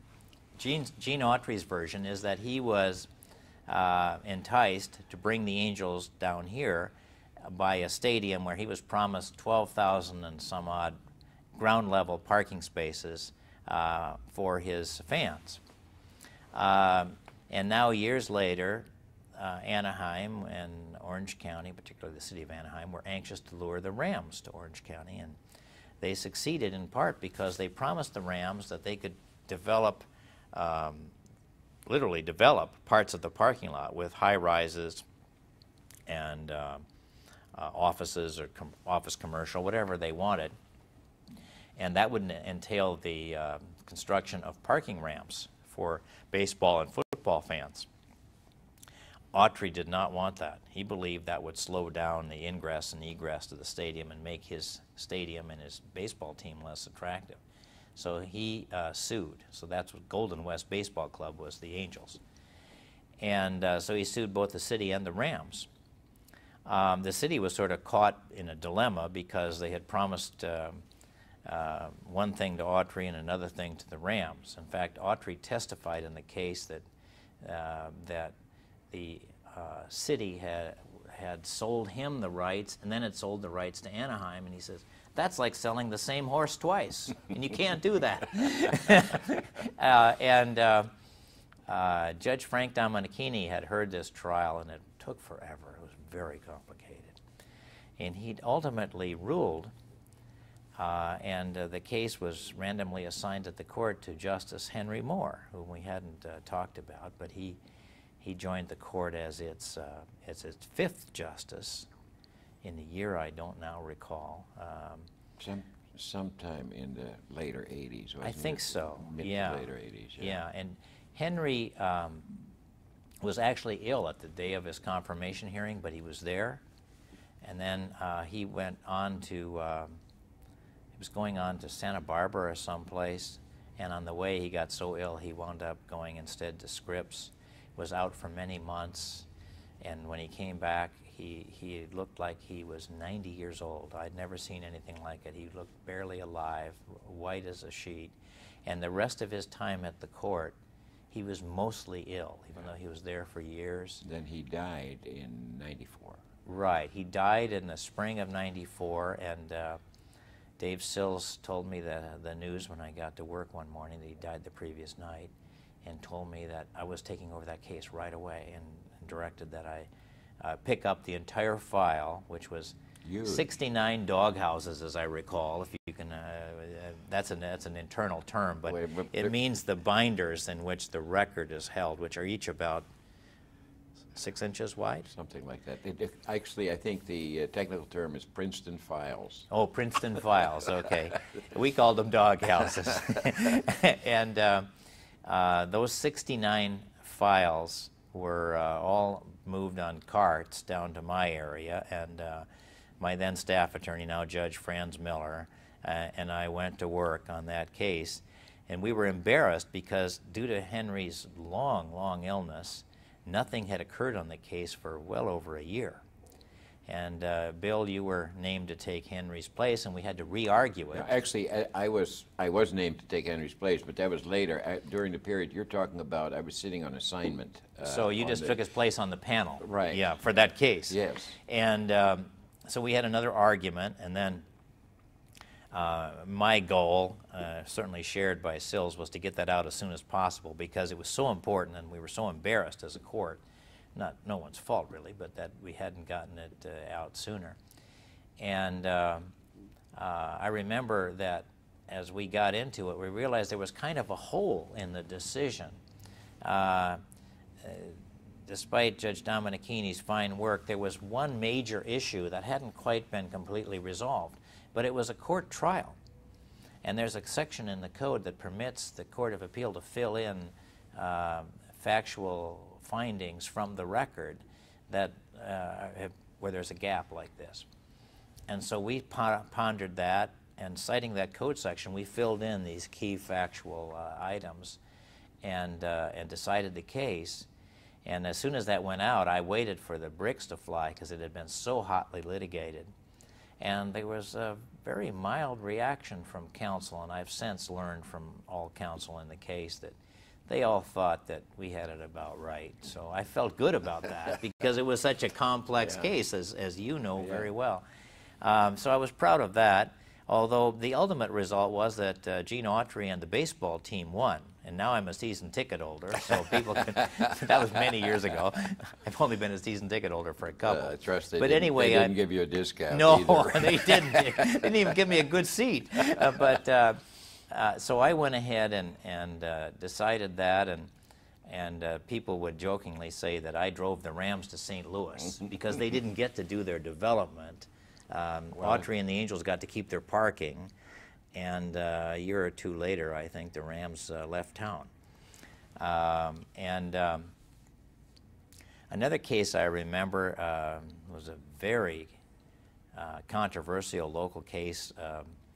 Orange County filed bankruptcy in about 1994, I think, and two members of the Board of Supervisors, Roger Stanton and William Steiner, were charged by the district attorney under a sort of civil or quasi-criminal section with sort of a dereliction of office or gross negligence as supervisors or something.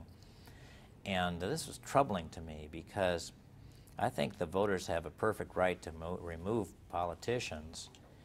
They're automatically removed if they're convicted of a felony. They're removed if they lose the next election, and they can be removed by being recalled. But this proceeding was the district attorney whose budget they passed on, deciding that they did a poor job in stewardship of the county while the issues that led to the bankruptcy were They're basically brewing. second-guessing their decisions. Yeah, their political decisions. And that was very troubling to me. I didn't know either supervisor, but as a matter of political science, it was very troubling to me. And we studied that and ultimately came out with a decision which I know Presiding Justice Sills has told me he thought is the finest decision and the most important decision I ever made. And it was the subject of huge write-ups for days in the Register and the Times, and a lot of commentary all over the country because it sort of gave public officials the ability to be courageous without having their offices threatened by their district attorney, especially in California that had this procedure. And so I was proud of that. I do remember a case involving a man named David Perez in my very first year, one of my first cases. Mr. Perez was convicted of gang rape. And one of the few times I actually read the whole record rather than the portions that the attorneys called attention to in their briefs. And I didn't feel good about the case. The identification looked very shaky. It was during the night, in the dark, on the beach in Huntington Beach. A bunch of fellows knocked out, a young man and his girlfriend were at the beach enjoying the evening in August, about 2 in the morning, and a group of men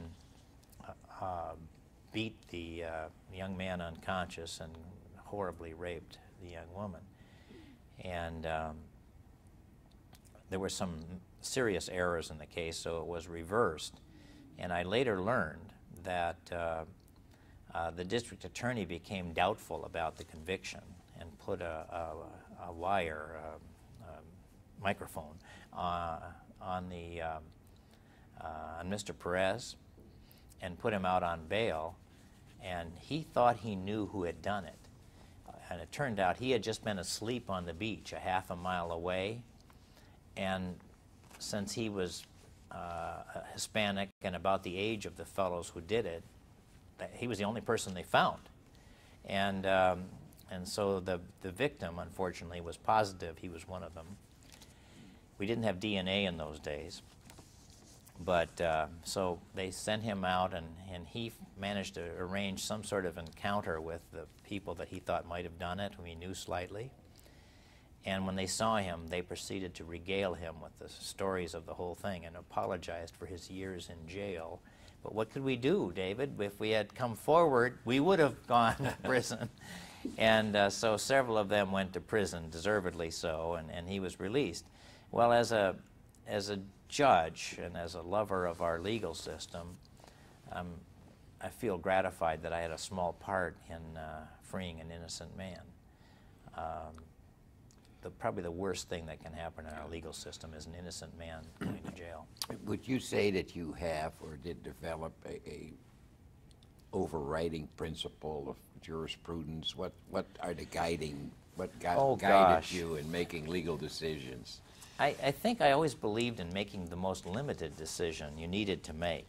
My opinions, as Art Gilbert, a great, great justice that we both know and brilliant legal scholar and writer, he introduced me once when he and I were teaching the rookie class for new appellate justices as the master of the short opinion, because I tended to edit my opinions. So if you collect all of my opinions, even though there are many, they won't form the huge bulk of gibberish that I think is in so many opinions because they're not edited.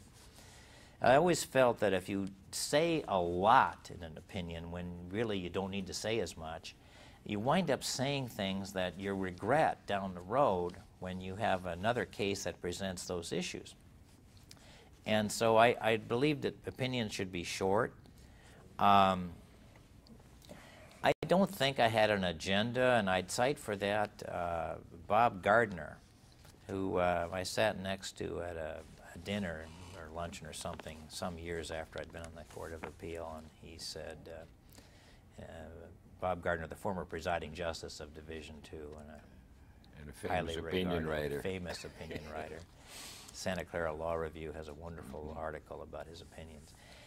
But Bob said, you know, he said, the lawyers tell me they've figured out Trotter, and they've figured out Crosby, and they figured out Sonnenschein, but they can't figure you out. So you must be doing a great job. Well, a compliment from Bob, Yeah. now deceased. And I think the reason is that I'm probably, I think of myself as very much a liberal or a libertarian on personal and individual rights, and somewhat of a pro-business on economic issues. But do you think those attitudes that you attribute to yourself, does that, to what extent does that affect your decision making, or did that affect your decision making? You know, I can't say that it would come into my mind that, gee, I'd like a case to come out a certain way. I didn't really approach them that way.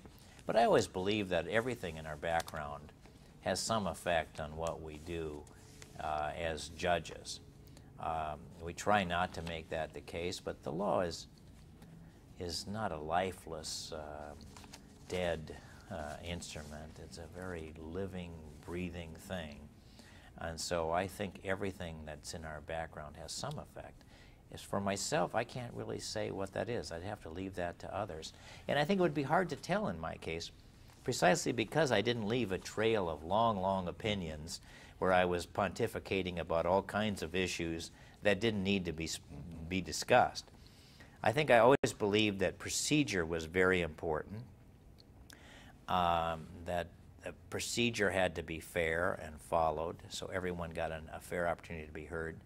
I clearly have a strong belief in deciding cases on the merits as opposed to on the pleadings. And the reason why I believe in that is if a litigant has a dispute and he or she is told that they've lost their case and they never felt they got a chance to be heard, I think a little bit of the respect for the rule of law, which is so important to our society, is lost.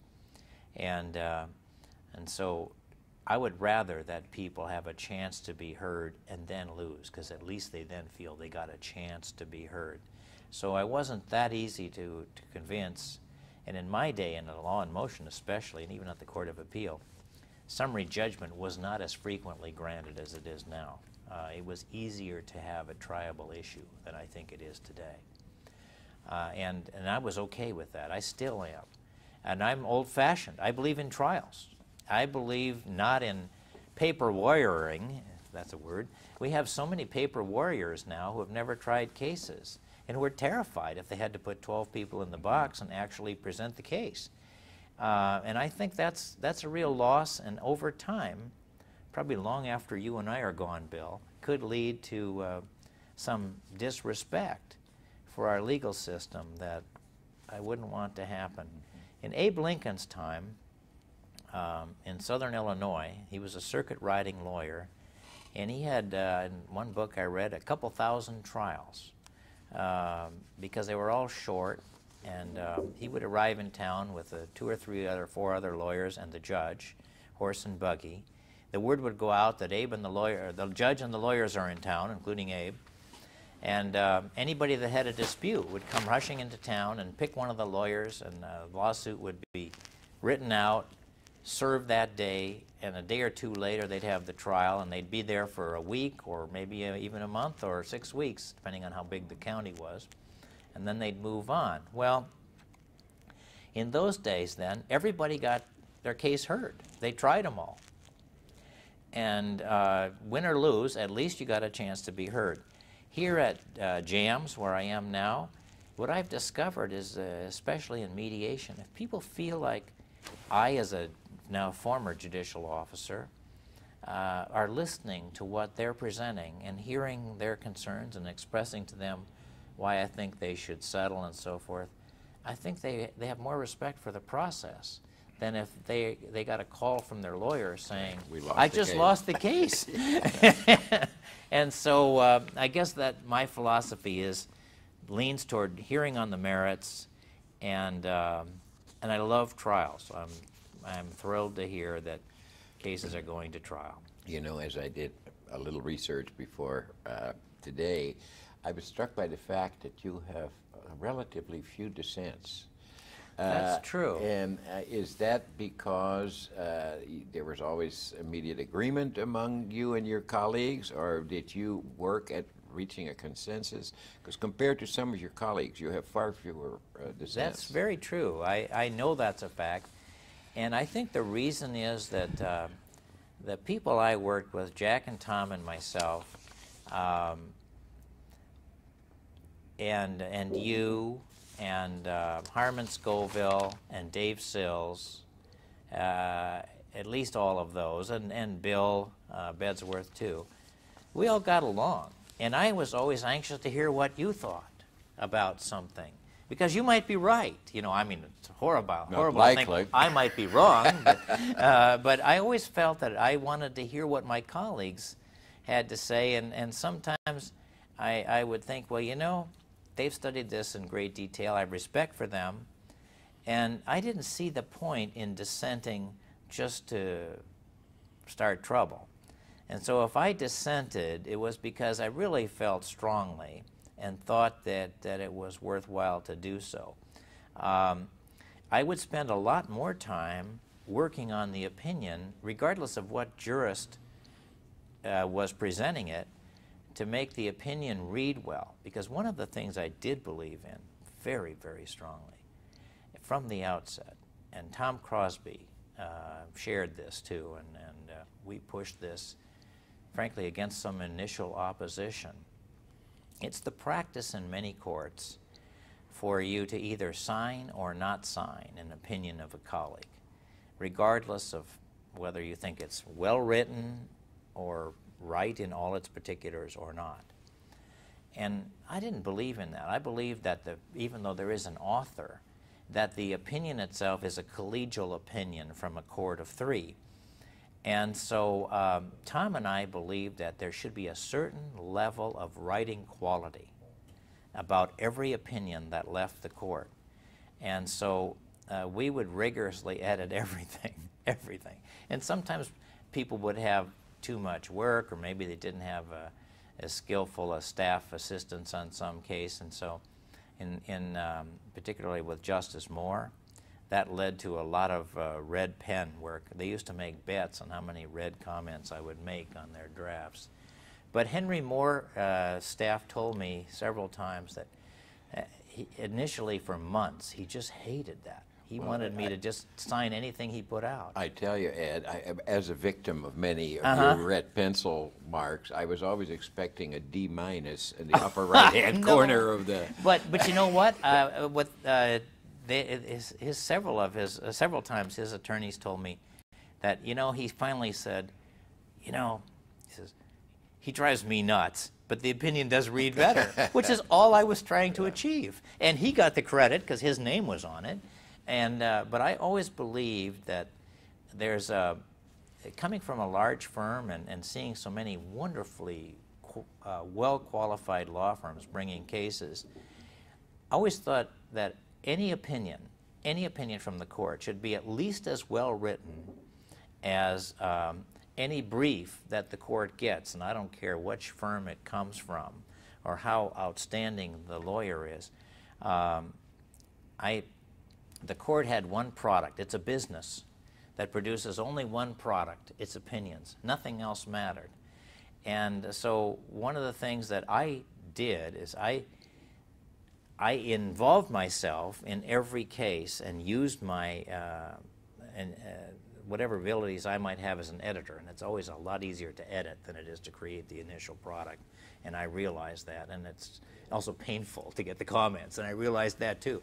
But I only did it because I wanted a good product.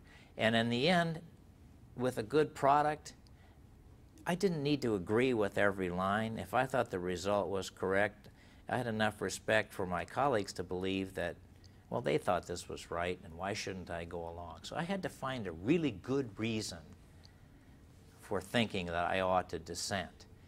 I also think that the role of dissents is not as significant at the intermediate appellate court.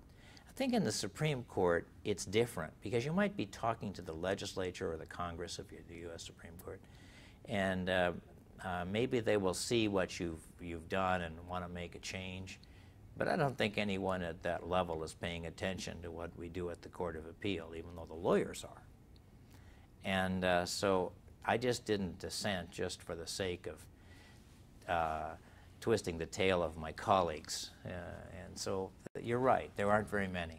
Let's change the subject a minute before we wind up. I'd like to have you talk a little bit about your family. I know you have 4 children. I have 4 children. A daughter who is now 39, a son who's 37, and 2 boys who are 18 and 16. And their names are Amy, Matt, Andy, and Alex. Any grandchildren yet? I have 4 grandsons, no granddaughters.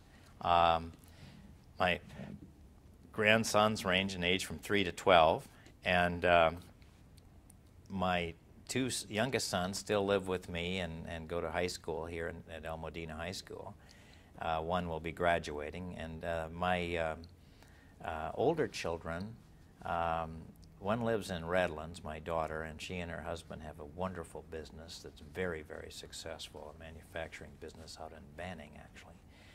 And my son, who's 37 and has a 3-year-old son, lives in outside of Charlottesville, Virginia. But he's been in the movie industry worked for George Lucas for years and has been a visual effects producer and now is an assistant professor of... at the University of Virginia? No, at Virginia Commonwealth University, actually. He lives closer to the University of Virginia. And he still does his movie projects on the side, but he's enjoying teaching these very high-end skills that he has. He's worked on many movies. He spent months in New Zealand on King Kong, and he's worked on all the Star Wars remakes. He has worked on Twister and Jurassic Park, and most recently Man of the Year, which was a Robin Williams movie, and dozens of others. And he has a creative ability that is totally beyond anything his father possesses. I have none of that. Well, so far you haven't persuaded any of them to go into law school, I gather. How about No. your younger ones? Are you still working on My them? Or? daughter has mentioned a couple of times, but I don't know that she'll ever do it now, that she thought maybe someday she'd go back to school and go to law school. She would be excellent. And I don't know what the younger ones are going to do, and I don't think they do either. I think they'll do well, but I think Even they if might. if they thought they did know, they probably would end up doing something different anyway. I'm absolutely positive that the thought of being a lawyer never crossed my mind when I was their age, and didn't really, the thought of going to law school didn't really cross my mind until I was at least a junior in college. And you didn't have any family members who were lawyers or... Not only that, I didn't even know a lawyer. When I made the decision to go to law school in my last year of college, my recollection is that my father took me to lunch with a lawyer he knew who represented a union that he was the secretary-treasurer of, and a number of other unions, and who was a very fine and well-respected lawyer. But unfortunately, that lawyer, it later came out when I was a federal prosecutor, my dad sent me the clippings, had probably never filed a tax return. And the IRS caught up with him, and he sold out all his apartment buildings because by... Let's ask again that when you were deciding to, thinking about... Yeah, you met with a lawyer. My father took me to lunch with this lawyer in Minneapolis that he knew, who was a very nice fellow. And that lawyer was later indicted and fled the nation because Canada didn't extradite for income tax offenses. So he moved to Thunder Bay, Ontario, and retired. And he never returned. I'm sure he's dead by now. And but that was the only lawyer I'd even met when I started law school. Okay, let's wind this up, but just as, what, do you have any words of wisdom to offer to other judges, be they trial court judges or appellate judges or to lawyers? Well, Leonard Goldstein told me right when I became a judge, Leonard was a longtime Superior Court judge here, that to remember from the first day you become a judge, you are in fact equal to every other member of the court. And you should be perfectly willing to enter into the discussion and debate and make the decisions. It's not as if you're a junior member and you look to your colleagues for guidance on how to decide cases. You may get some help from them on how to organize a staff and how to manage your cases, but I thought that was good advice, that every judge is the same, the pay is the same, and as far as lawyers, I think a lot of it is, successful lawyers seem to me to be people with a lot of personal confidence, and I don't mean arrogance, I mean confidence. And confidence means that you can recognize the merit in the other side's position or in the other side's arguments and can find a way to compromise and achieve a good and a fair result for your client. And that the people who don't do as well in our business are often people who just adamantly refuse to recognize the abilities or the arguments that others have. I never wanted to be that sort of person. I might mention, too, that something I was really proud of, I just never thought of mentioning. Both Jennifer Keller, who worked for me as a staff lawyer for a number of years, and Franz Miller, who worked for me for more than a decade, became presidents of the Bar Association in consecutive years of the Orange County Bar. I was very proud of that. And my proudest personal achievement is unquestionably getting the Franklin G. West Award from the Orange County Bar, the Lifetime Achievement Award. Every time I think about that, I still keep it in a prominent place at home. It just humbles me so much to be recognized in this outstanding place, one of the premier places for lawyers, I think, in America because of our tremendous economy here in Orange County. So I've always been proud of that and proud to be here. I've missed being in Minnesota where most of my relatives were. I visited often, but it's too cold there for me. You've not regretted your move to Southern California? No. I'm now married for the third and I trust and hope the final time. I've been here at JAMS as a panelist, and soon after I started, a bunch of us bought the company, so there's now about 70-some people. We're organized kind of like a law firm. And I enjoy this. I enjoyed settlement conferences as a judge. I know you did, and you were very good at it. In fact, And- you were the best settlement conference judge on our court. Oh, thank you. But, I trained Bob Wolf, who now does that at the court, and I Yeah. understand does very well. I remember when we decided to have that program where we would have a senior lawyer like Bob involved. And so I was supposed to train Bob. So I said, well, Bob, I can't teach you how to do what I do. You can watch a little bit. But the first day we were to operate separately, I said, here's what I want you to do. If you settle your case, great. If you don't, before you let him go home, I want you to come and see me and we'll decide whether there's anything to do. So on the very first day, he came to see me. He said, there's no hope. The parties were not moving, making no progress. Tell me what the case was about, and I think my reaction was, oh, for heaven's sake, because it seemed like something that ought to settle. And so I said, well, keep them for a few minutes, and I sent the folks I had to lunch. And I went down there, and in about 15 minutes, I got the two sides to cross in their offers and settled the case. And Bob and Tom Crosby had a student extern who was also watching and working with Bob, and who happened to be from the University of Minnesota. I remember that. They were just stunned. And for weeks, anybody that would listen, Bob would tell that story. and you know Bob, he's a delightful guy. Well, I'm sure as a result of your skills in that area that you are in rather high demand here at JAMS. I do keep very busy here, and every kind of case imaginable. Do you do mostly mediations or mostly arbitrations? Mostly mediations, but arbitrations tend to take longer. So even if you do 80% mediations, it's probably 60% of your time. Arbitrations can take weeks and almost always take at least several days. Okay, anything else that you think would be good for the world to know that I have not asked you about? I don't think so. Why don't we stop for a minute and just talk about Okay. that and see if we can think of anything else. Oh, okay, Andy. Okay, we're coming to the end of this proceeding here, and just like to hear if you have any thoughts about the future of the courts, the future of our legal system. Where are we heading?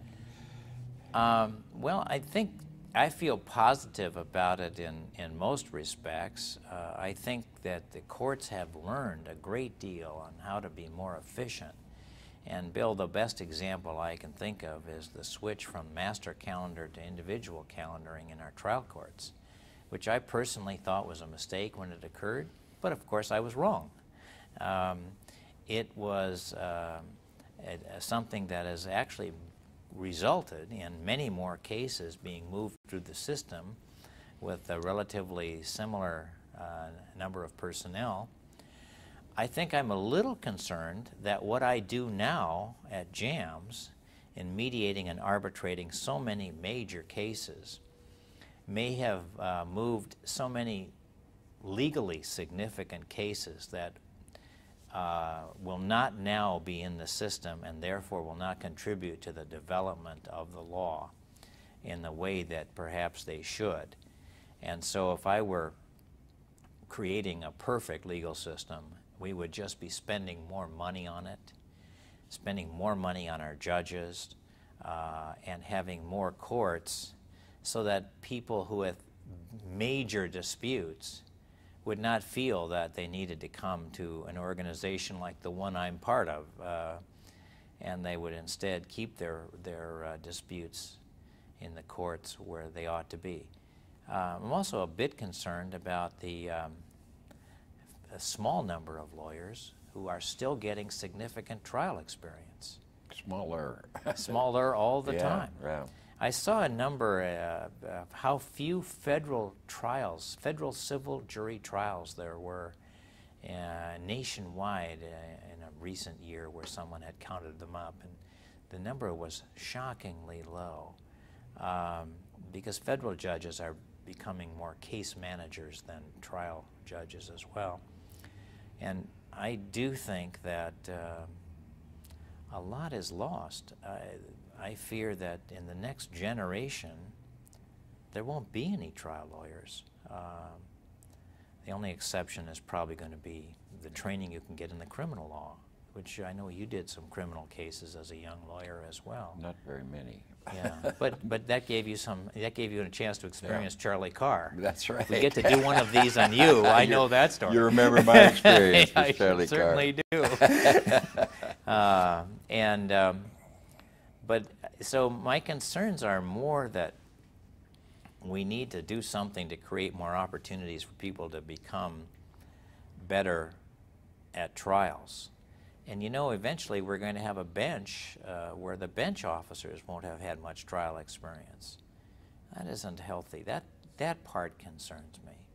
But in terms of their quality of their education, I think today's lawyers and judges are better than ever. I would wish as a society we committed more to our legal system. I'm a little bit unhappy with the kind of extreme partisanship that too often gets involved in especially our federal appointment process. And as a former federal prosecutor, I'm frankly almost horrified by the current controversy that's in the news lately over the Attorney General and the replacement of U.S. attorneys, which is alleged to have been for political purposes. When I was in the U.S. Attorney's Office, I served half the time under a Democrat and a Democratic president, half the time under a Republican. And under both, the office was not political at all. In fact, I once had a case pending that I was handling a grand jury investigation that involved a company where the late Republican Senator George Murphy had been a vice president. And he was being excoriated in the media in that particular campaign because ever since he had left them and while he was in the Senate, he had kept his company credit card and they were honoring it for a sizable amount of money every year. Today that would probably be illegal. In those days it was just bad politics. And I don't think he did anything bad necessarily, but it just looked bad. But we were investigating that same company for a totally unrelated mail fraud argument, which ultimately we didn't prosecute. But I remember going to Matt Byrne and saying, you know, it'd be unfair to the senator if anything about this leaked out or if we kept nosing around with this right now, because this totally doesn't involve him or even his tenure at the company.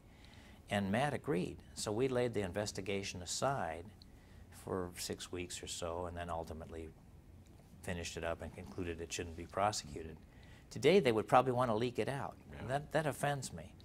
I remember that Matt Byrne was retained for a number of months as the U.S. Attorney by the Nixon administration, even though it's always been the practice of presidents to replace every U.S. Attorney when a new president takes office, and I think that's perfectly fine.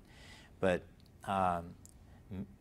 Matt was kept on because the first candidate that the Republicans were planning to appoint, the FBI investigation uncovered that everyone agreed he was just a terrible lawyer, just terrible, and so they didn't want to name a terrible lawyer, so they didn't name him. The second one that they were thinking of appointing, it turned out was a very active member of swingers clubs in the San Fernando Valley, and they didn't want to appoint him either. And so when they finally got around to appointing someone, he was a tax lawyer with no criminal or civil trial experience of any kind. But he was a very straight and honest guy. We formed a good relationship. I was the only non-chief or assistant chief of an office section that was always invited to the management group meetings, which would be held at a big table like a jury table in his office. I'd sit down at the end as quietly as I could and was very honored to be there as a 26 or 7-year-old kid at that point. And I know that when Byrne was still the U.S. attorney, there was he had hired one of the fellows to hired a young lawyer to become an assistant U.S. attorney, and he got a call from the Department of Justice saying, well, we can't process his paperwork and start a security clearance because you didn't tell us what party he is. Byrne never asked, so he didn't know. He honestly didn't know. So he called the guy up who was offended to be asked, but he said, well, I'm a Republican. So Byrne could call back and say he's a Republican. But I have to tell you that that only happened once. That was very early in the Nixon administration, and that soon they realized that wasn't something they would ask. And so it never happened again. And I'm positive that both Republicans and Democrats were hired by Republicans or Democrats. And that's the way we were. And we did everything we could to be non-political. And so I've always been very proud of my service as a federal prosecutor, in part because of that. And so I was almost sick to read about some of this, if it turns out to be true. I'm willing to let the facts be developed, but I'm a little concerned about that. I don't think it's right to base decisions on politics, regardless of what party people are, or what their political beliefs are. Some people do bad things, and they should be removed from office or go to jail for them. And right now I can think of people in both parties who either have gone to jail or maybe ought to for things that I've heard about. I'm also proud of the fact that in our legal system here in California, it's totally honest. If somebody asked me during all my years as a judge how to fix a parking ticket, I wouldn't know how I could go about doing that, nor would I. But when people ask me to do that, I always say, I only fix felonies. Yeah. Well, I remember at the Court of Appeal, a fellow who was doing some painting was chatting with me one day, and he said, he wondered if I could help him out. And he had a ticket. I forget if it was a parking ticket or a speeding ticket or something. He showed it to me. And I looked to see what the fine was. And I said, yeah, I can fix that for you. You gave him the money? Give me the money. He says, well, that's what it says already. And I said, I know, but I said, you're busy, but I could use the walk at lunch someday this week. I can walk from the Court of Appeal on Spurgeon over to the municipal court in those days and pay the ticket for you, and you won't have to take time off from work. I said, but that's the best I can do. And you know, Bill, you and I have certainly read about things that happen in places like Chicago or Texas or Alabama that never happen here. And I hope that the succeeding generation of lawyers and judges, generations, can maintain that about our state. That is very important to me, and certainly to you, I know. And I'm saying, since you're here, I've always enjoyed you as a colleague, and I'm very honored that you took the time today to do this with me. Thank you. Well, that's mutual. Okay, thank you, Ed. I think we've come to the end of the proceedings. I'm hungry. Yeah, let's go eat.